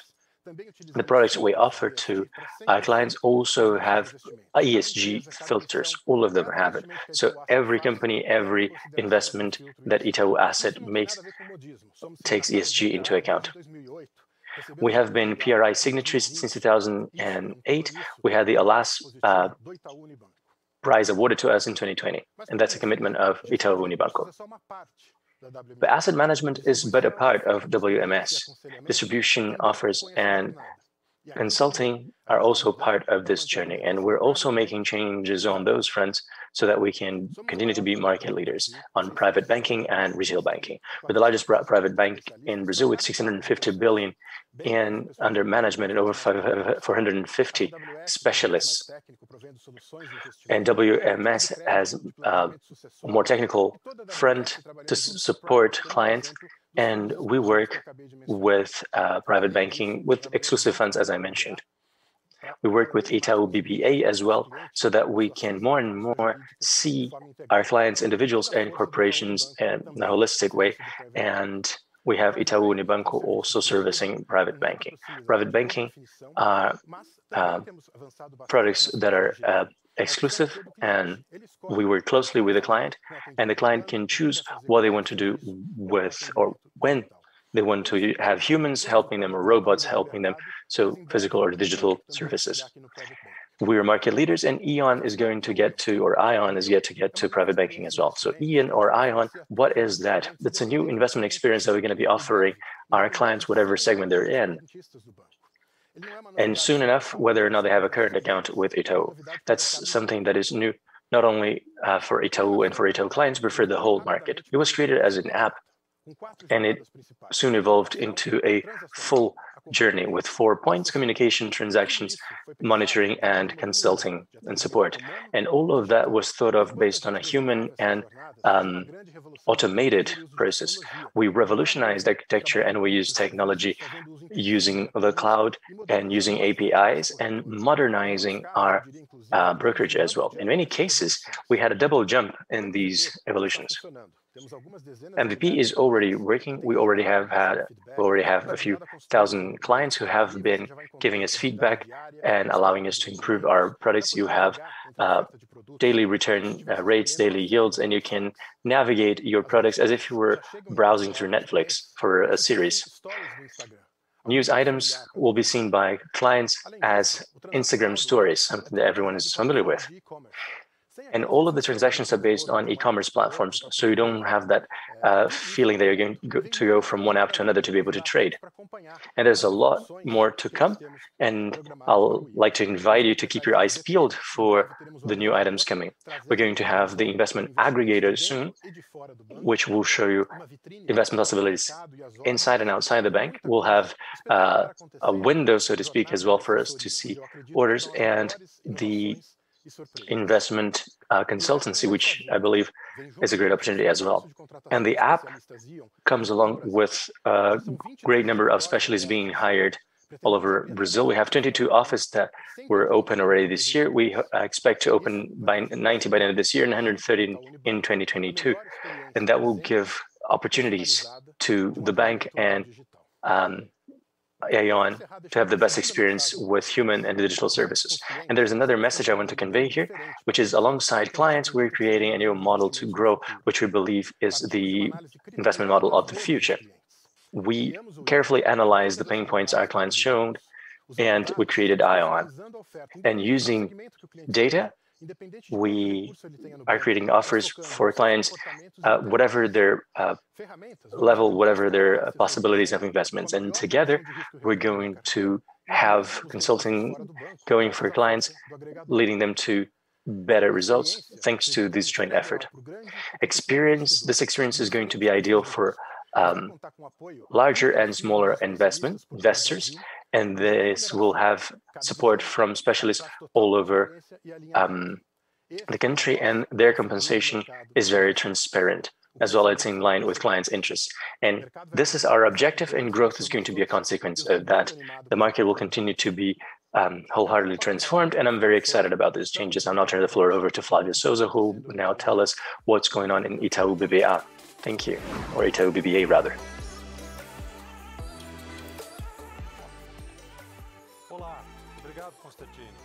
Hello, thank you, Constantino. I am Flavio Souza. I am the CEO of Itaú BBA. I'd like to start off to setting the stage about our activities. Itaú BBA is the business area of Itaú Unibanco and responsible for the relationship with the 20,000 largest companies in Brazil. we base on about value proposition, which rests on the following pillars. We focus on long-term relationships with our clients. We offer a thorough product and service portfolio that will meet all of the needs of our clients, from more basic to more sophisticated needs. And we do that through a very specialized type of service provided, which is carried out by a team that is recognized and acknowledged by their technical and ethical experience, and supported by the solidity of Itaú Unibanco. Itaú BBA, through the relationship with medium-sized and large-sized companies, accounted for about 15% of total revenues of Unibanco and Itaú Unibanco. And that is composed of a mix that really represents who we are. Approximately 55% comes from credit products. In the past 2 years, our credit portfolio grew by 48%, and it surpassed the 310 billion real mark. The other 45% of our revenue comes from a diverse spectrum of services we offer our clients. So investment banking, cash management, FX, and investments. We have teams in Brazil and abroad that are dedicated and specialized in servicing larger companies, those whose revenue surpasses 50 or rather 500 million reals, and they have specialized services for 16,000 medium-sized companies that have over 30 million reals income a year. We have specialized segments for agribusiness and real estate and technology rather as well, so that we can monitor them and support them in hard times as well. Another highlight is our investment bank and our distribution department. Consistently, in the past decade, we have ranked in the top positions in M&A, capital markets, and also for the distribution of fixed income, be it in the amount of transactions and as well as the financial volume involved. This performance is really a reason for us to be proud. Our clients recognize our capacity and expertise to be on their side in the most important moments of their story. We have a research team that covers over 230 companies in Latin America, and which is a reference for the main institutional investors in Brazil and abroad. And we have strategic intelligence per sector for our clients as well. And Itaú BBA also works with payment methods. This is a market that has been radically transformed recently. Well, now I've let you know a little bit about of Itaú BBA and our activities, and now I'd like to talk about the future. Even though we have a relevant or important role in many activities, we're still positive there is a lot of room for growth. And I'd like to start off speaking about our mission and whatever we're doing to achieve it. And our mission is quite straightforward. We want to consolidate and expand our position as a leader in the wholesale banking segment. We don't want to only be ranking first in many categories, but we want this position to also reflect our ability to offer the best value proposition to each and every one of our clients. And for that to be truer by the day, we have a strategic agenda that is composed of some leverages. The first one, of course, is client satisfaction. Itaú BBA is an operation whose DNA always has a focus on the clients, where we're always client-centered. We want to have good solutions for everyday needs and for strategic decisions. Our NPS is already close to 75. That's a very good level, but we are adamant that it can improve even further. And our agenda is really one that aims to charm our clients. We want them to feel charmed, feel enchanted by whatever we have to offer them. And we have been focusing on reviewing and enhancing our journeys from a client perspective. The second lever, is the leadership in investment. We have consistently been a leader in all of the rankings around this activity. We still believe there is room for growth and for doing things even better.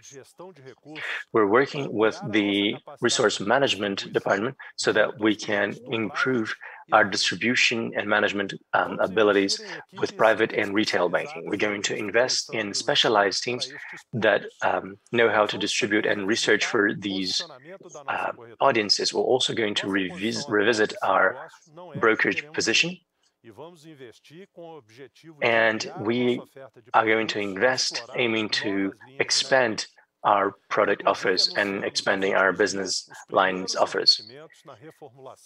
We have had the first investments in the reformulation and reorganization of our broker firm. Agribusiness and leadership in agribusiness. Agribusiness represents 20% of our GDP, and it's a segment where Brazil stands out all over the world. Brazil stands out all over the world. And we have a very ambitious process ongoing already. Last year, we created a segment that brings together all of the agribusiness stakeholders. We have inputs, companies, all of the agents, and the whole production chain with cooperatives and growers, and small, medium-sized, and large-sized companies that will market products as well. We have really expanded our geographic coverage to really get close to our customers. We are in 28 locations that are important for agribusiness. Cities like Tangará da Serra in Mato Grosso, Dourados in Mato Grosso do Sul, and Rio Verde in Goiás. We have been expanding our team very fast, and we're going to hire another 100 people this year, and we'll then have a 300 people team focusing on agribusiness only. Not to mention all of the other support staff with trading desks and credit desks and so on and so forth. And this team will aim to understand the market and clients better and get closer and closer to them. And this team is composed by professionals with a very diverse background. We have hired a lot of people from the market, and they come not only from the bank, but also from trading companies, cooperatives, and inputs companies. And 90% are agronomy engineers by education, so they really know our clients and they speak their language.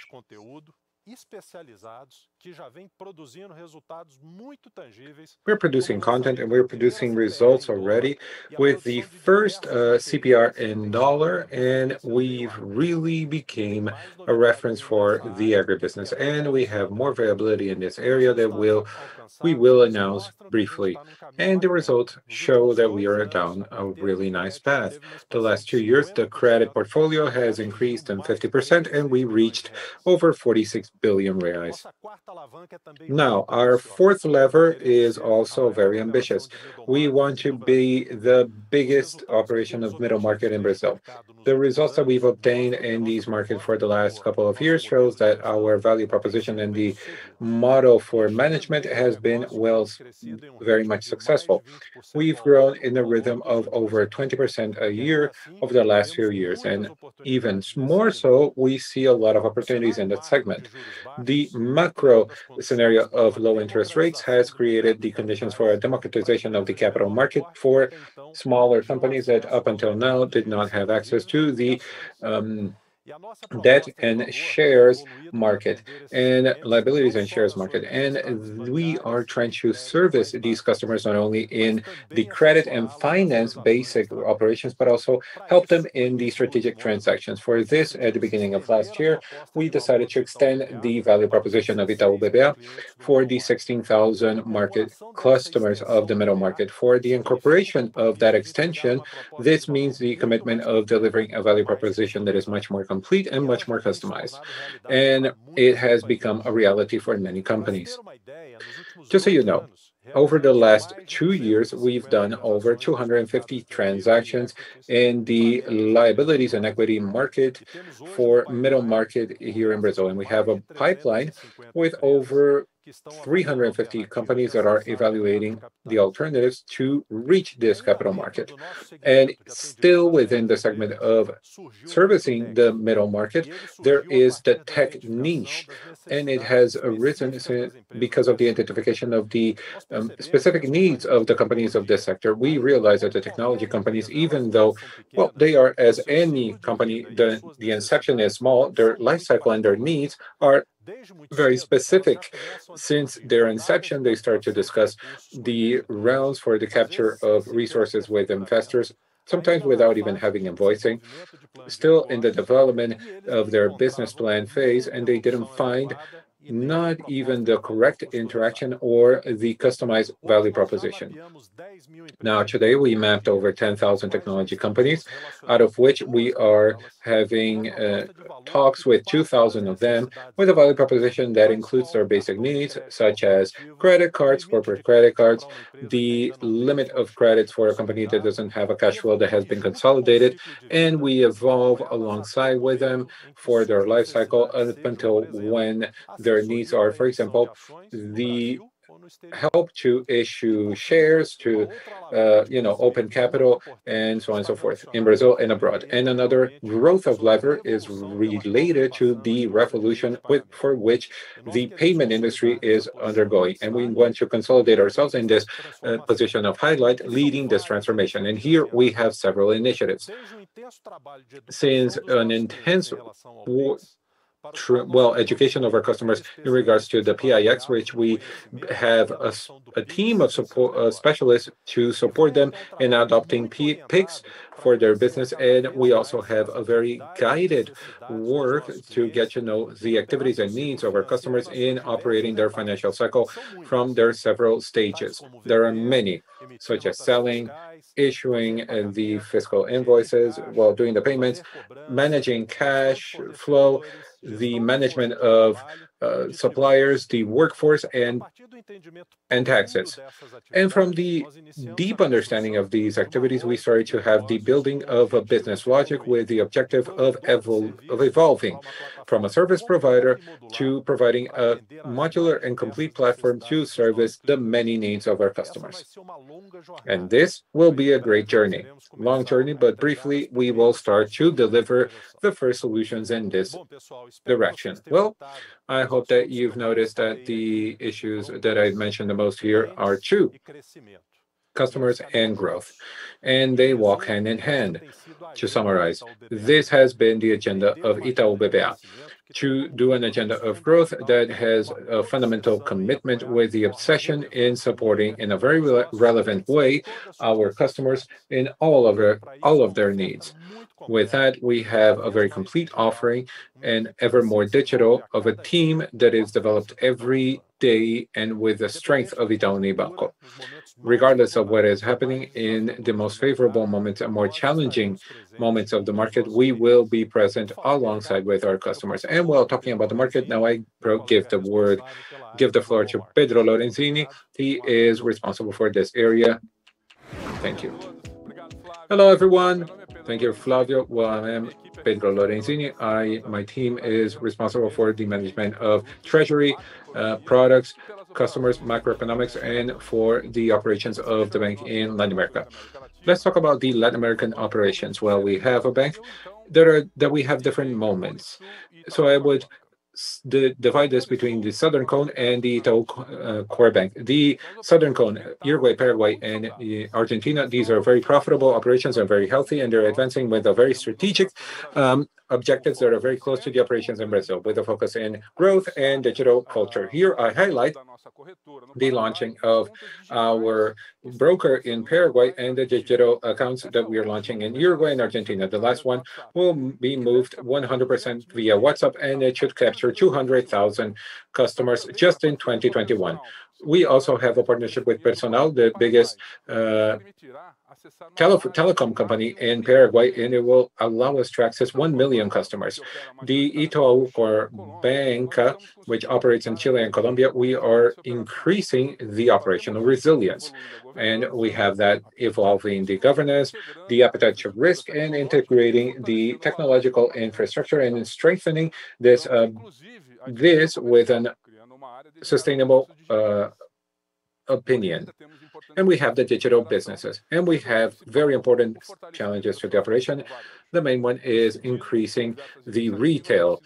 And we have several initiatives, which is a partnership with Rappi, which will allow us to offer services to more customers, whether we're talking about natural persons, or companies in Chile. Now, our super app is in the first place as a customer experience in the country, Chile, and we just launched our digital portfolio, our investment open platform which was launched. And now talking about treasury, we have several roles, which include the differentiated products for our customers, very sophisticated ones, and up until the management of which is a bank of our we have the liabilities here. And this allied with this mismatch will allow us to be a very important player in the risk factors that we negotiate in all the markets. Now, our liabilities management is very robust and very well structured, that can service the needs of our customers and can also bring sustainable return on investment for our businesses. We have a big diversifying of the financial positions, and we are broadening this. And in the second semester of 2021, we should bear the fruit in the investments that we have in trading and energy. Now, I would like to invest some time talking a little bit about how we service our customers in GMT. We have customized and quick service, which makes in Brazil makes us have the leadership in derivatives for over a decade. We have innovative products for risks, and we have a sophisticated portfolio that can provide all the risk factors that can service all the needs, including commodities, the foreign exchange, the interest rates, local and international inflation, and even derivatives that are more personalized for specific situations. Now, our strength is also through the Forex, for example, spot forwards, where we position ourselves as the biggest provider for the management of foreign exchange. And our mission is to grow ever more with the capacity to service the customers, to provide an improvement in the experience, in efficiency, digitalization, and automatization of the processes with the more commodities products, and the incrementation of structured products, so we can make it more personalized, so we can make the bank more competitive, and it can be the number one choice for all the customers, for all the treasury businesses. For this, we have a very experienced team with a physical presence in the main Latin American markets where we invest continuously.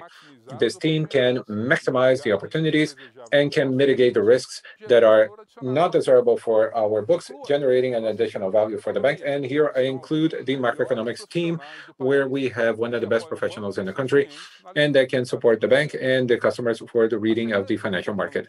Now, having new technologies and the new transactional models, such as PIX and the exchange PL, will bring new challenges to the bank, but at the same time will also bring a lot of opportunities. The biggest opening for the capital market, internal and external, our strategic positioning and the evolution and modernization, regulatory modernization, are one of the main opportunities for the growth in our business volume. To be ready, we have to be part of the transformation that the bank is living. We have many opportunities in regards to digitalization, and we're working with this so we can make the way that we service our customers revolutionary, creating negotiation platforms, algorithms, journeys of risk management in the market, and payment cross-border that want to create value for our customer, bringing agility and efficiency all throughout the process. We are migrating to a culture that is more digital, and we are evolving the way that we are working for formats in the agile methodology. But here I will let the specialists talk about this. Guerra, you can continue. Thank you, Pedro. Hello, everyone. I hope that everyone is well. I am Ricardo Guerra. I am responsible for technology here at Itaú Unibanco. As Pedro has said, we are migrating to a culture that is more digital, and we are evolving very strongly in the way that we're working. We're going to talk a little bit about that today. Now, for us to be digital, in essence, is to have a core centrality. What we have to focus on the customer, so we can bring value and we can create. We can solve their problems very quickly. For this, we need to implement that transformation, digital transformation that we all talk about. But let's do a deep dive and understand what this means. There is a series of initiatives that are necessary so we can build a bank that is focused on the customer. And for this, we can provide solutions that are more interesting from the standpoint of the consumer. And to create these solutions requires not only the delivery of a very important business foundation, technological foundation for the businesses, but it imposes into the IT professionals to live the reality of the business, living the pains of the customers and doing more for the customers. And this is the way that we will contribute so that through technology, we can create this value. To give you better detail on this transformation, I can talk about 3 pillars that I consider that are fundamental so we can be a more digital company and more customer-centric.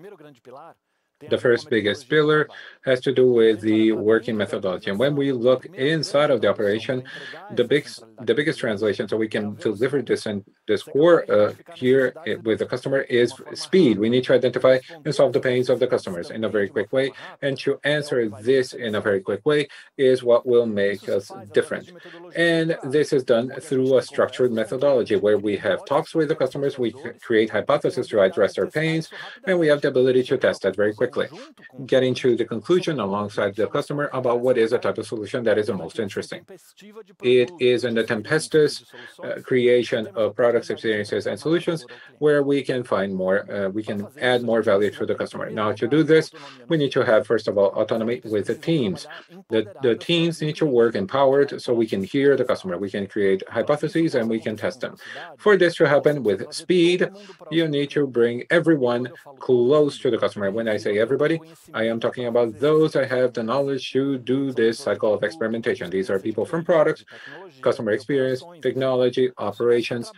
Well, everybody, professionals that work with the journey of the customer and that all added up, they can deliver good solutions. This empowerment is granted once we join these people and we can align them along common objectives. So we can observe the same problem and have an end-to-end vision of the customer and not just the part that competed to them. Now, to address this and to bring agile and scale, we created the communities, which the integrated communities. Now, we have a lot of people working with this integrated model, and the expectation is to have 100% of everyone working in these integrated communities, 21,000 people. We see that in practice at ET. When you open an account at ET and you use it on the day-to-day, you realize that the solution is much quicker, it's online, and it has to do more. It's more aligned with the needs of the customers of ET. Second pillar is technology in and of itself. Still talking about speed. To improve the experience of the customer, we need to have cutting-edge technology. If we have a monolithic structure, which is a lot of codes, the long codes, we create a line so everybody is just at the same bottleneck. The architecture has to be compartmentalized. We have to have microservices so we can have scalability and working with things in parallel. Creating the hypothesis and creating and testing very quickly. Always using the best technology available so we can provide the best experiences. To be able to reach this, we have a journey of migration and creation of digital platforms in a very large scale. And cloud is the infrastructure that is better adequate for this infrastructure. And that's why we are doing the migration to cloud and rebuilding our platform. We have a series of initiatives that were already built this way. PIX of Itaú Unibanco was conceived completely in the cloud. It operates on the cloud and it brings speed. Credit card, we are also working with this technology. And in in integrated communities as well. To accelerate this journey, we closed a contract with AWS announced last year, and we have the objective until 2022 to deliver 50% of the bank in cloud. Third biggest pillar is regarding to data. Well, none of this will work if we don't have the information. If we cannot read the pains and the needs of the customers, to create hypotheses and to really measure if the solutions created are working and are being used by the customer and improving their lives, then if we don't measure that, it's of no use to do all this. We have 56 million customers, and if we don't have a lot of automation and using scalability on data, we cannot deliver the value that we want. Therefore, the data for us is fundamental, because this is what will allow us to operate in this business model in a more competitive way and centered on the customer. And where we are talking about data, we are talking about two different pathways. One is the building of the foundation of data, which involves technology and infrastructure. The other one is the utilization of these data. Itaú Unibanco has a unique volume of data. You can see 70 petabytes, and we have to use this. And if we use this data correctly, this brings a lot of competitiveness to the operation. This summarizes our journey of transformation, and we have to talk about the evolution in technology all throughout this change. From 2018 onwards, our team was twice as productive, and they delivered new functionalities 43% quicker. And besides that, we decreased the critical incidents, and we increased the resilience of our operations. More than 99% of our customers did not have problems, or they didn't have problems doing the transactions through the digital channels. But I would like to finish saying that the determinant factor for this transformation is focused on people. At the end of the day, to learn to work with more empowerment and more autonomy and decentralized decisions on what product you should build and what are the pains of the customer that you should solve, it demands on more entrepreneurship and more knowledge of technology from each professional. And all of this change only happens with collaboration. You cannot have multidisciplinary teams of different professions if they are not aligned in the same objective, therefore working to solve the same problem. Now, the database of this whole change and this whole building of new models, the base of this is people. And for this, the cultural change is fundamental.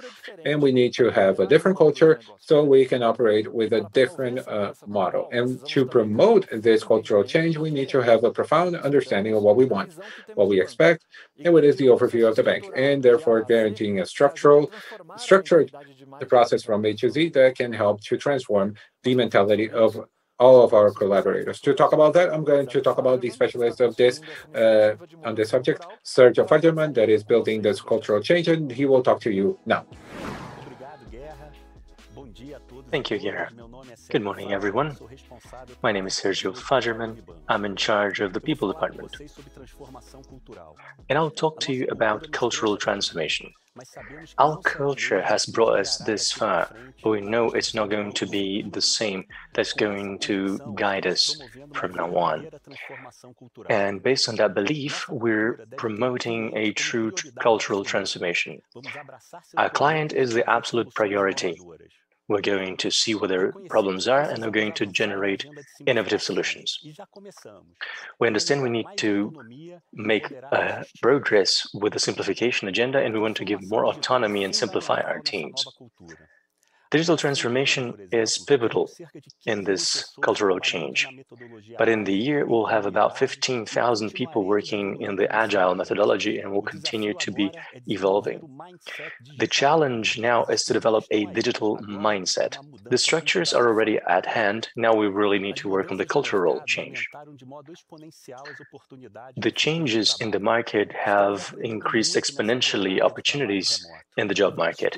We're learning a lot about remote work, and we'll soon be experimenting with flexible hybrid models, increasing satisfaction levels amongst our staff and increasing productivity while reducing costs. We're very optimistic about this new flexible model, and we're very attentive to what impacts that's going to have on our culture and on the staff's mental health. This change is crucial for our activity. We have been ranking first as a company to work in, also comparing to regions outside and São Paulo, and having people from other regions work with us. We're also making important headway with our diversity agenda. We currently have a majority of women working in our company, and 52% of managing positions are women's positions. We want to increase that in the high levels of administration now. And we are working on the race front as well. When you look at the trainee group, 50% of them are Black this year. Now I'll turn the floor over to you, Leila, so that you can tell us how we're going to be acting for a sustainable future. Leila, over to you. Thank you, Sergio. Good morning, everyone. My name is Leila Melo, and I'm in charge of the legal department as well as sustainability and corporate matters in Itaú Unibanco. Diversity in the workplace has become more and more important in society and in companies. It's not only the right thing to do, and that would be enough, but fostering diversity is also a premise for sustainable performance. When you think about diversity, be it for client, customers, or providers, that's part of a broader agenda for the bank, which is a sustainability agenda, which has now become termed ESG by the market. We understand that a company has to go beyond delivering good services and products. Investors don't expect only to reap dividends. The ESG agenda had been growing after the Economic Forum in 2019, and it became even more important during the pandemic. The current scenario made it clear how important it is that we have a positive agenda on the side of companies. From a business perspective, it's clear that there are a number of pressures in the corporate world. More and more people believe or take into account sustainability points in their choices. Talents choose to work for companies that adhere and comply with this agenda. Companies that are not in line with these guidelines will struggle more to have access to capital, and investors have also been weighing the risks and possibilities with companies that comply well with ESG norms.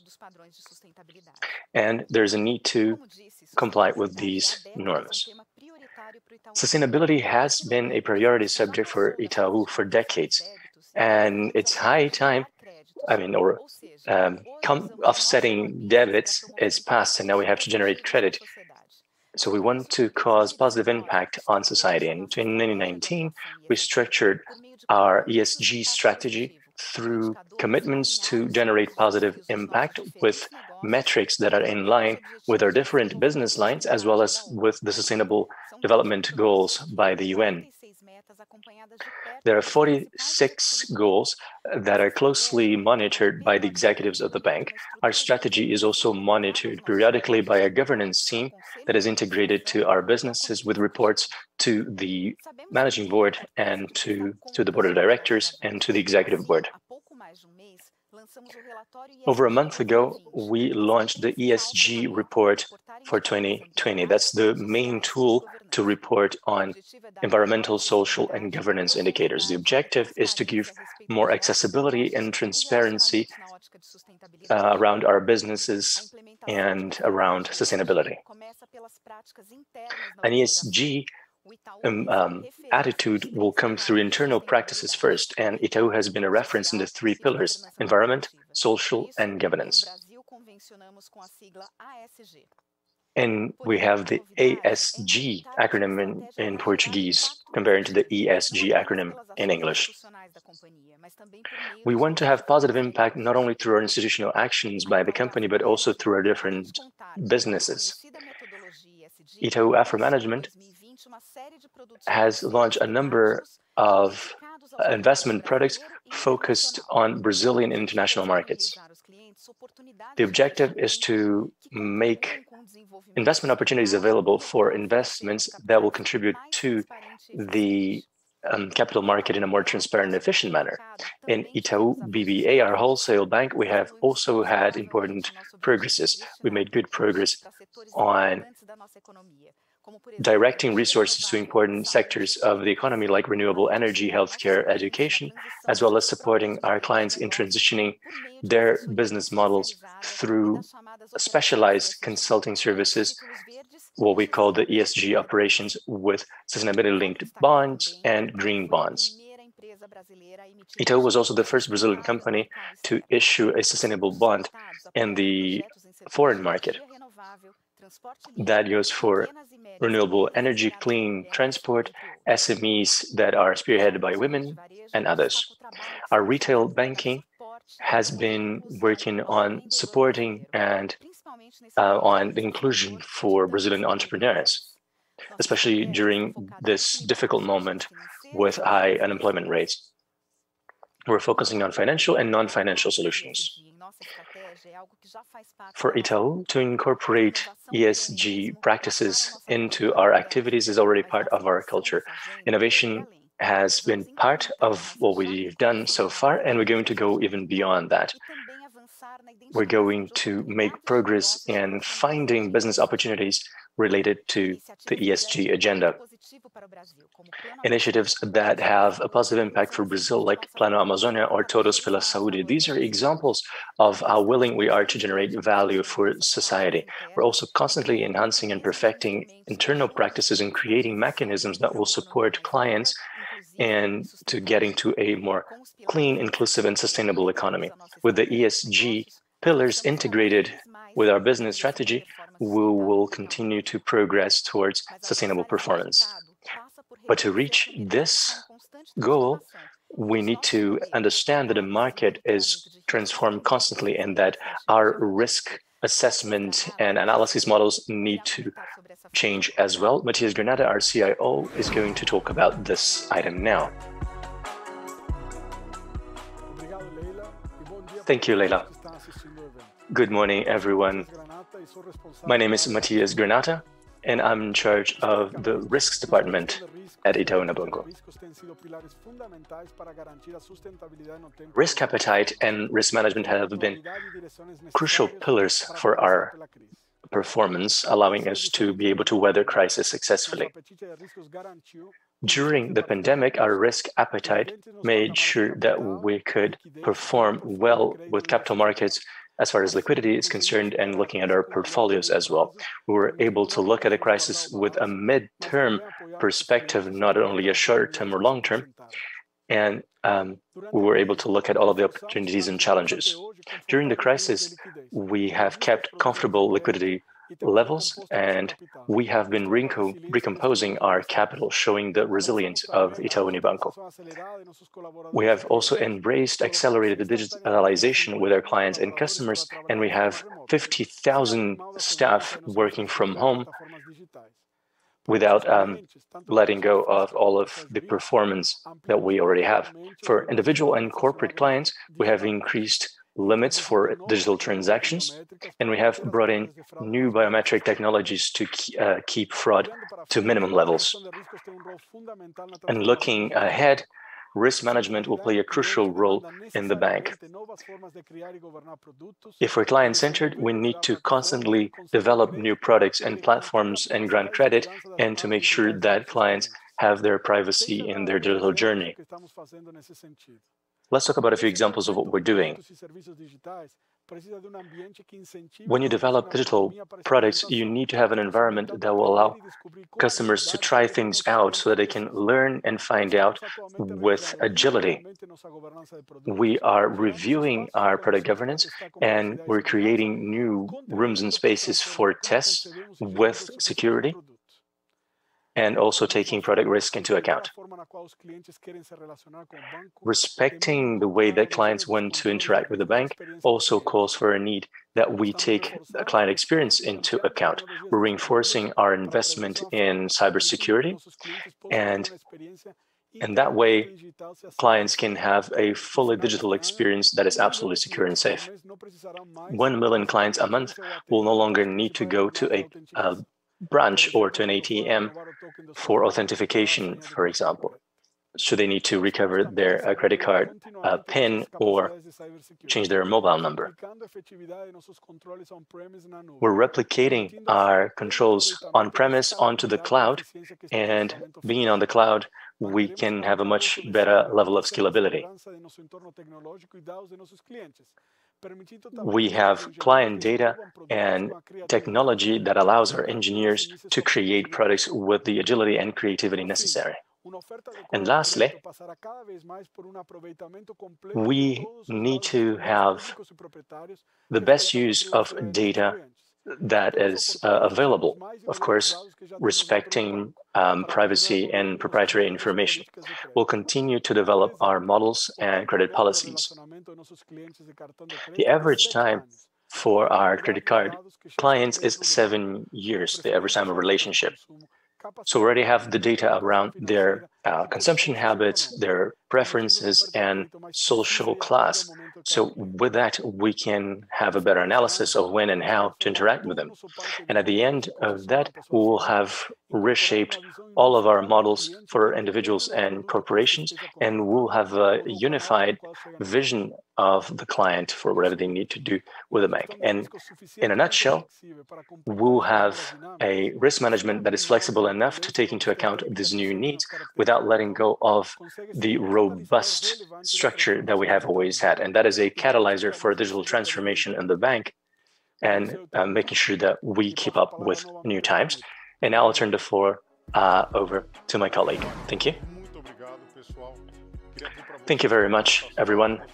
I'd like to say that what we've heard from all of our colleagues here makes clear to me that the transformation is clear and that the quality of the executives is absolutely pivotal. We have open debates, we're pragmatic, we are client-centered, and we have the objective of growing, of course.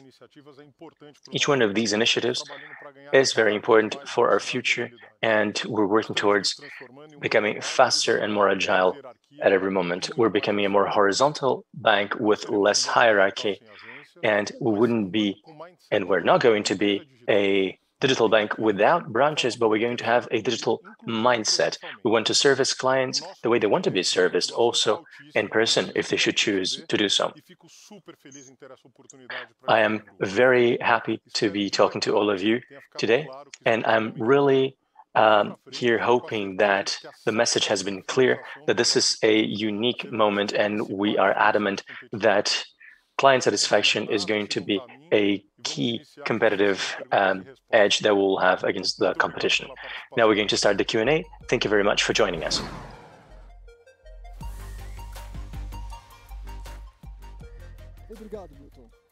Thank you, Milton. We'll now start the Q&A session. I'd like to remind you that you can send us your questions using the Itaú Day WhatsApp. If you're watching this video on YouTube, you can use the QR code or the WhatsApp number that you can see on the screen right now. Before we start with the first question, I'd like to invite Lucia Souza for a quick message. Lucy, please. Thank you, Renato. Thank you, Milton. We have APIMEC Brazil, the Association for Professional Investors in the Capital Market in Brazil. Here we have 26 years that we have been meeting with the analysts and professional investors and the bank. These meetings are an opportunity for us to exchange for you, with the IR department, and for us with the analysis and management department. You have the Emerald Award now, or the Emerald category now for this 26 years. Thank you very much, Lucy. It is an honor for us, and I'd like to thank APIMEC Brazil on behalf of Itaú for this long-standing partnership.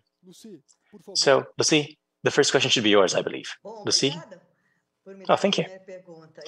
Thank you for giving me the first question. There's a question that I have been hearing from analysts, and we heard about that today too. So what do you believe to be a priority and competing against fintechs. Milton, would you like to take that one? Of course. Lucy, it's an honor for me to answer your question. Thank you for the Emerald category brand, and it is an honor for us. But just before I answer your question, I'd like to thank you all. Thank you all for being here with us, for listening to us. We have over 20,000 people connected to this live streaming session now, and that, of course, increases our challenges and our responsibility here to really deliver and show you everything that we have seen during our conversation today. Let's see, this question around competition with fintechs is really important. Competition goes far beyond fintechs. I think competition, if you think of the broad meaning of the word, when you think of competing with more traditional players and with new companies that are more focused on technology. Well, I think what we've discussed here today shows how we're going to be positioning ourselves to compete. There's a key point here, which is being obsessed with our clients. And that's how we have been guiding all of our decisions. That's how we have been organizing ourselves internally. And this is why we have started going through this important digital transformation. That's why we have to intensify our cultural transformation. And I talked about that earlier today. But these are the factors that will make this journey possible.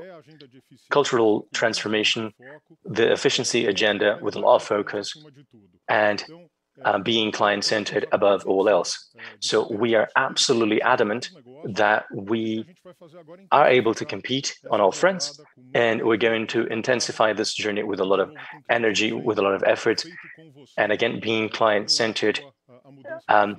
Our motto, doing it with you, for you, is a clear message, I believe. And Pedro and Roberto mentioned this earlier today when they were having their conversation. So the isonomy or the asymmetry that we see in the regulatory sphere is very important. We have been monitoring that closely. We don't want to have any advantages, but we don't want to have any disadvantages either. The regulating agencies are aware of that, and I think it's crucial that we have an egalitarian regulating environment. We are, of course, in favor of competition that will lead to benefits for clients at the end of the day. Thank you, Milton. It's always worth mentioning that we all have been tested here, and we're also keeping to the protocols. We're doing social distancing, and we're looking after ourselves here during Itaú Day. I'm getting here hundreds of questions. As you said, we have over 20,000 people connected, watching us. So I'm going to be consolidating a few questions so that we can cover the main points people would like to hear about. So the first question is a question from Mateus and from some other investors. And the question is, how is the bank positioned regarding open banking? Is Itaú preparing itself to use client data smartly? So open banking is a priority that we have in the bank, be it for the purpose of developing the infrastructure necessary or doing everything that we need to be competitive in this agenda. And I'll invite André Sapoznik to talk to us. André, can you let us know how we are equipping ourselves for open banking? Thank you, Milton. Thank you, Mateus. Really, the agenda of Open Bank is very important for us, and we have the entire bank modernized, and we are getting ready for the implementation of the several phases of the Open Bank. And we had the first phase for commercial data in November, and next week we will have a very important stage, which is the opening of the receivables and for the credit card. And in June, we're going to have the opening of the data for the transactions of our customers. All the areas of the bank are very mobilized to ensure a very coherent strategy on how we provide services for our customers. And here we're talking about all the customers managers, the payments, the wholesale bank, the retail bank. What is very important is once we acquire the data of the customers, that once they provide us with the trust and allow us to access the information of the customer from other institutions, we have to effectively treat the data. It's not only important to acquire the data, but we have to treat and work with this data through sophisticated models. Since we have 70 petabytes of data here in the bank, we have developed very important, very sophisticated algorithms so we can develop two types of strategies. One is an attack strategy and one is a defense. The attack strategy is offering to the customers that have, well, maybe they're not customers of the bank, but we can provide the opportunity for them to start having a relationship with us so we can provide an offering that is correct at the right time for the right customer. This defense strategy, we are also going to try and strengthen the relationship with our best customers, with all customers, always offering a comfortable condition so that they continue to have a relationship with us as their main bank. Now, another comment that I would like to tell you is that we have a tradition here of taking care of the money of our customers and also the data of our customers. It's what we call the fiduciary. And we really talk about the trust that the customers have to have once they trust their data here with us. We are the trustees of these data. And this is part of the preparation of everything that we're doing. Now, Renato, the floor is yours. Thank you very much, André. Thank you, Milton. Now, technology is reappearing. And now I have a very specific question about infrastructure. And here we have cloud. What does the bank expect with the benefits for the migration of the services to the cloud? And a question about this theme: what will the customer do with its legacy systems? Well, Gustavo, it's a great question, and I would just like to, before I give the floor to the specialist in technology, I would like to show you a point that is fundamental. You should have heard all throughout our talk today that the digital transformation is a word that you probably heard all throughout the presentations. Now, a digital transformation is not a transformation that is done by technology. It's something that is done all throughout all the businesses of the bank. All the businesses are responsible for the digital transformation. This is a cultural important transformation that the technology area is not only the provider of solutions, but is part, in fact, integrated in the journey to understand the pains of the customer alongside with the business end-to-end and delivering solutions with more speed. And from then we have the idea of working in a community and the idea to transform our legacy system. This is very important. The idea of going to the cloud and the technical microservices. Well, this is part of the agenda, but this is an agenda from everyone. This is not just an agenda on Ricardo Guerra because he's from technology, but he's a fundamental part of this transformation. Guerra, now the floor is yours. If you can tell us a little bit more about the migration to the cloud, and you can tell us a little bit more about how we are planning to deactivate and what are we going to do with our legacy systems in the future. Right, Milton, thank you very much. Well, the question is very pertinent, and I would like to first highlight that point of Milton, that I am responding this question, but anybody can answer this question because technology is something that everyone looks day to day. And this is the way that we are building the bank. And the reason why we're migrating to the cloud has a lot to do with the obsession we're customer centric.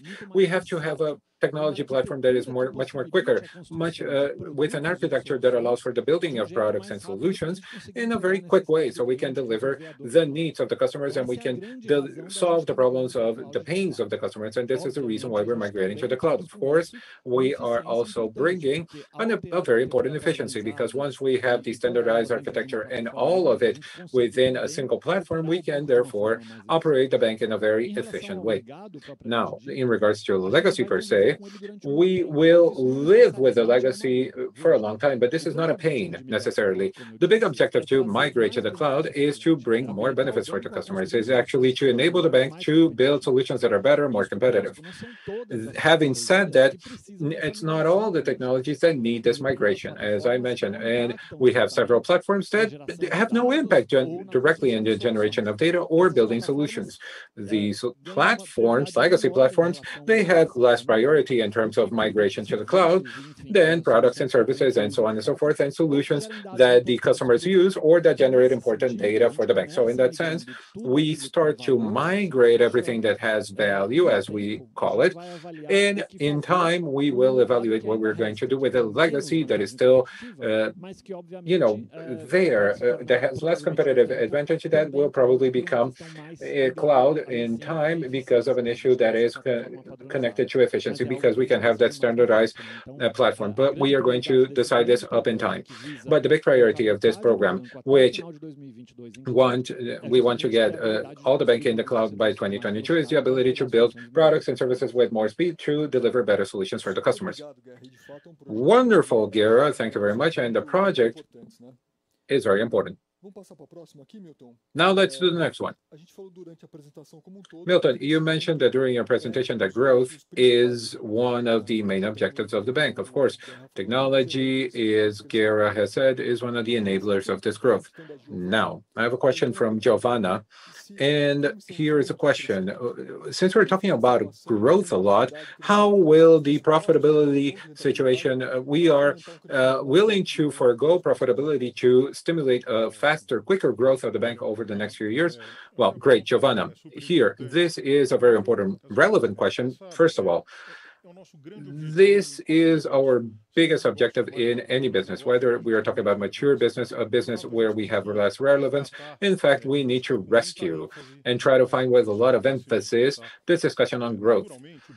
Naturally, the bank, if you take a look at the several businesses, we have businesses that take more credit, they consume more capital and services and insurance, that these are businesses that bring revenue without the capital allocation.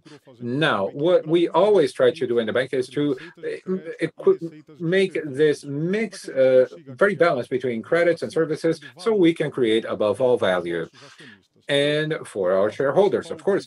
And what is our main objective? Our main objective is to be able to make the bank grow alongside with the customers, understanding their pains and working diligently in making the bank grow alongside the customers. And we understand that this is going to bring a natural convergence of increasing the relationships, improving the amount of businesses that we make with every customer of the bank, increasing the base of customers for the bank. That's super important. And also increasing the time of relationship that we have with our customers. This is the main objective. As we always say, the bank will be of the size of that our customers want.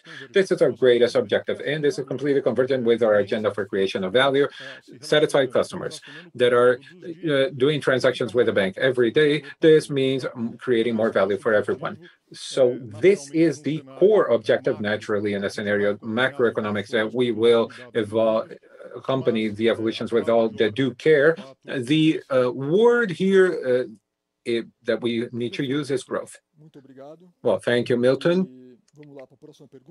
And let's ask you the next question. Now, the next question is, the participant didn't really identify themselves, but ESG, specifically about the business of resource management. So how is Itaú dealing with the climate change in its process for strengthening and indication of investments?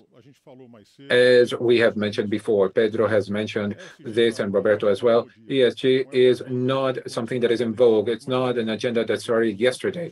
No, this has been in our businesses for many, many years. Now, many of us, when we have a decision-making process, when we are thinking about the next step, a strategy, we have these principles that really guide the governance of the bank. As you have seen and you have followed the big evolutions last year during the pandemic, it was Todos pela Saúde, the Amazon Plan Amazônia, which we mentioned, and we have an agenda that is very complete in that sense for environment. Now, specifically talking about investments, I'm going to invite Constantini, and he is responsible for investments, just so we can talk about the ESG agenda and investments. How did they talk to each other? Well, thank you very much, Milton, and thank you for the question. And to allow me to talk about a very important theme, as I mentioned very quickly, that we offer products for our customers that have ESG, that have an ESG focus, and we use ESG filters in the analysis of 100% of the decision-making process in investment and assets. Therefore, this means that the products that have a focus on ESG, they make the decision-making process having ESG as a priority since the inception. So they choose shares, they choose allocations, always looking at the issues that are ESG, including environmental issues, including including here the climate change issue. Of course, these are a series of products to the customers that can opt to buy them or not. But what do we do with the rest? With the rest of the products that are not necessarily mandates of ESG, how can we, using our strength, our size, influence other companies in the market to improve in that sense? And that's where we get the ESG filters. The filters ESG, in a very practical way, they are basically the veto power. We have a team inside of Itaú Assets that analyzes every operation that we want to buy, that we want to invest in, and they have a veto power should some ESG issues are not, we don't have they haven't met the requirements of ESG. It can be climate change, but it might be a profitable operation, but we are not going to do it if to force the companies and the market to walk in a direction that we think that is very important, that is part of our commitment for the positive impact. And it's important to mention that this, in our opinion, is not, it's not really eating up the profitability. We are convinced that a good choice that will lead into consideration the ESG issues will contribute to the value creation, because now we are measuring risks that might be intangible but will be materialized in the future. So it's a big conviction of Itaú Assets, and we are certain that we will reach 100% since last year of our operations with this ESG filter. Thank you very much for the question. Constantini, thank you very much, and spectacular to have this ESG agenda completely integrated in the core business of the bank. And we believe that this is the way that we are going to work with the bank from now on. Now, a question from Alexandre via WhatsApp, and it's about ITI, the bank. So Itaú will have a more aggressive posture in terms of ITI and its new functionalities. Nowadays, we see very little marketing, and a lot of people still have an overview of the app when it was launched and not as a digital bank. Well, thank you very much for the question, Alexandre. In fact, we are positioning ITI in a very intense way, as you have seen André during his presentation. He commented the very relevant numbers of growth of the base, of functionalities, of quality, NPS, which is the Net Promoter Score for the customers, how the customer evaluate ourselves. So today we can have a platform that is very good with technology and with a great value proposition for our customers, a platform that is evolving. But to talk more about ET, I'm going to invite André. He is the one responsible for this issue in the bank. And now, André, if you can tell us a little bit more how you have seen the evolution of ET. Thank you, Milton. Thank you, Alexandre. In fact, we are very satisfied and we are very excited with what we are seeing in the development of ET. ET started as a digital portfolio. It was launched in November of 2019, and we have done a series of improvements, making the ET platform a very advanced platform with a composable banking. It's very advanced technology that allows us to work with the business components and business components so we can offer the best journey to the customer as possible. Today, we have an app that allows maybe one of the best onboardings, one of the best processes to start to become a client, a customer of ET, something that took about 10 minutes last year, and now it takes about 4 minutes, even biometrics. The customer will therefore become a customer of the digital portfolio, which is free, and in time we are adding functionalities, we are adding offerings, we are adding possibilities to ET. First of all, the payments with the keys of PIX and with the recharge of the cell phone, payment of boletos, and also the personal credit, credit cards, and a series of new offerings that will be available all throughout the next weeks and months. Now, Alexandre asked more about the marketing, I believe, and our marketing is planned to be synchronized with the increase of the offering within ET. So all throughout this year of 2021, progressively all throughout the second semester, we will see the very emphatic publicizing of ET. Today, we are sponsors of the On the Limit program, and this has provided with a great exposure, brand exposure, but we will suppose we will increase the brand footprint all throughout the second semester. And the talking more of our brand is not just through marketing, but we have other digital actions, for example, that might not seem massive, but they are directed to the public that we want to talk to. And this is the way that we can have the intention of leaving the current 7 million customers that are now customers of ET, and we want to gain the trust of maybe 1 million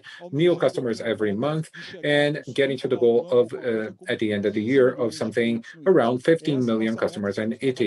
This is the goal, and we are working diligently every day to achieve this goal. Renato, the floor is yours again. Thank you very much, André. And in fact, we are very excited, right, Milton, with the development of ET.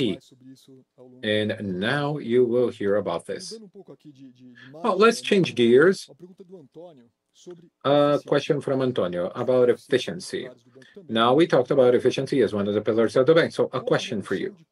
How does the reduction of operational costs of Itaú will impact the relationship of the customers? There is a perspective of reducing the tariffs. Well, efficiency, in fact, is an agenda that is fundamental.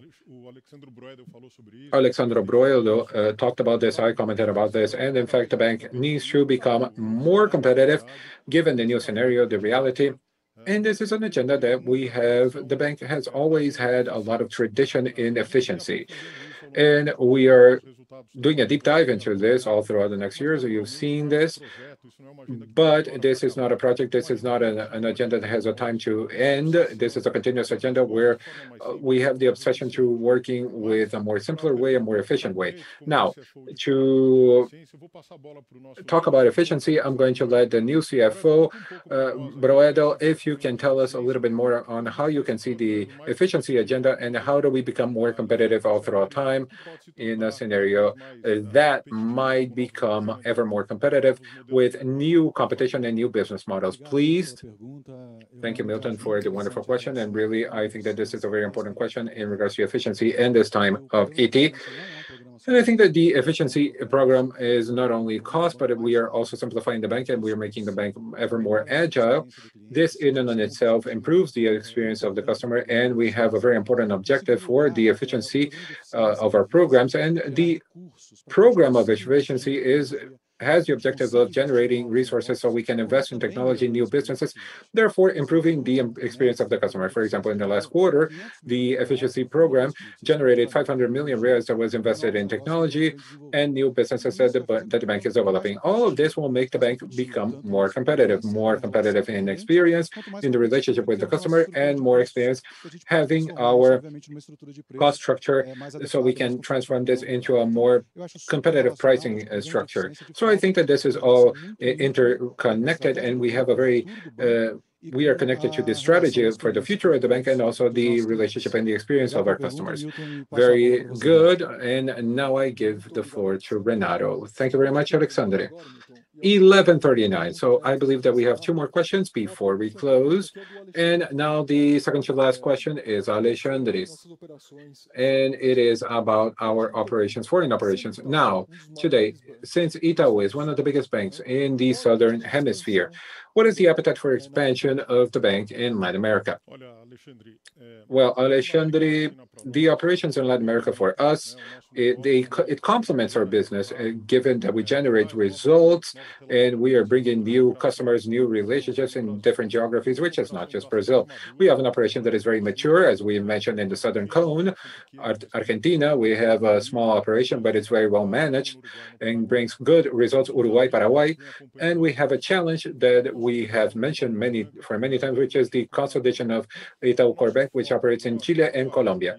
And our core here, the main objective is to assure that these operations will run at a standard of delivery for the experience of the customer, whether we are in the achievement of working with profitability for the bank at a different level than what we have observed in different countries. So our focus here is to improve the operations that we have.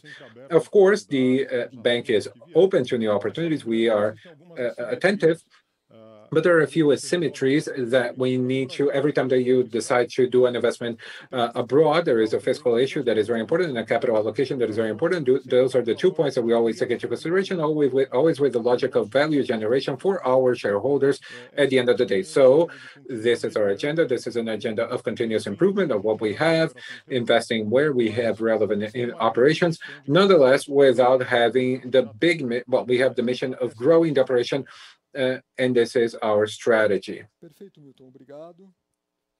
Thank you, Milton. One last question, shall we? We needed to have a question about dividends, right? So I saved it for the end. So Eric asks here, what is the dividend payout going to be like? Is it going to be better in 2021? We haven't changed our dividends policies. They are still the same.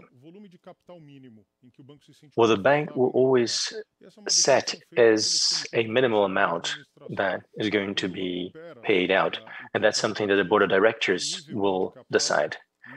We have a level 1 appetite that is not below 3.5. And we speak about return rates and capital, and depending on the scenario, there are different distributions. We want to recompose capital up to 3.5, and the policy is that we're going to be distributing 25% dividends until we have recomposed the capital. Once we have a surplus in capital, whatever excess we have, that's going to be paid out as dividends as well. So the policy remains the same, and this is what we expect to see in 2021. We do have the expectation to recompose our capital in the course of this year, so that in 2022, we can have different levels of dividends payout. But so far, this is what we have. Thank you very much, Milton. Thank you, Sapoznik, Guerra, Constantini, who have joined us here to answer our questions live. And this is the end of our Itaú Day. Remember that if your questions weren't answered live, you're going to get an answer from our team through the investor relations channels. I'd like to say goodbye to you. Thank you very much for joining, and I'll turn the floor over to Milton for his final remarks. On behalf of Itaú, I'd like to thank you all for joining us for this session. We always want to be transparent and frank with you, show you all of the important data and relevant information so that we can really ensure you can feel comfortable with the trust you give us. So it's important that we could share not only my view, but the view of the executive committee. You could see they're full of energy, they're feeling very confident, and they are really ready to transform this fantastic institution we work for. It was a pleasure, and I'll see you next year, maybe in a hybrid format. So some of us in person, some of us remotely. But till then, take good care of yourselves, and I'll see you soon. Thank you very much. Have a great day.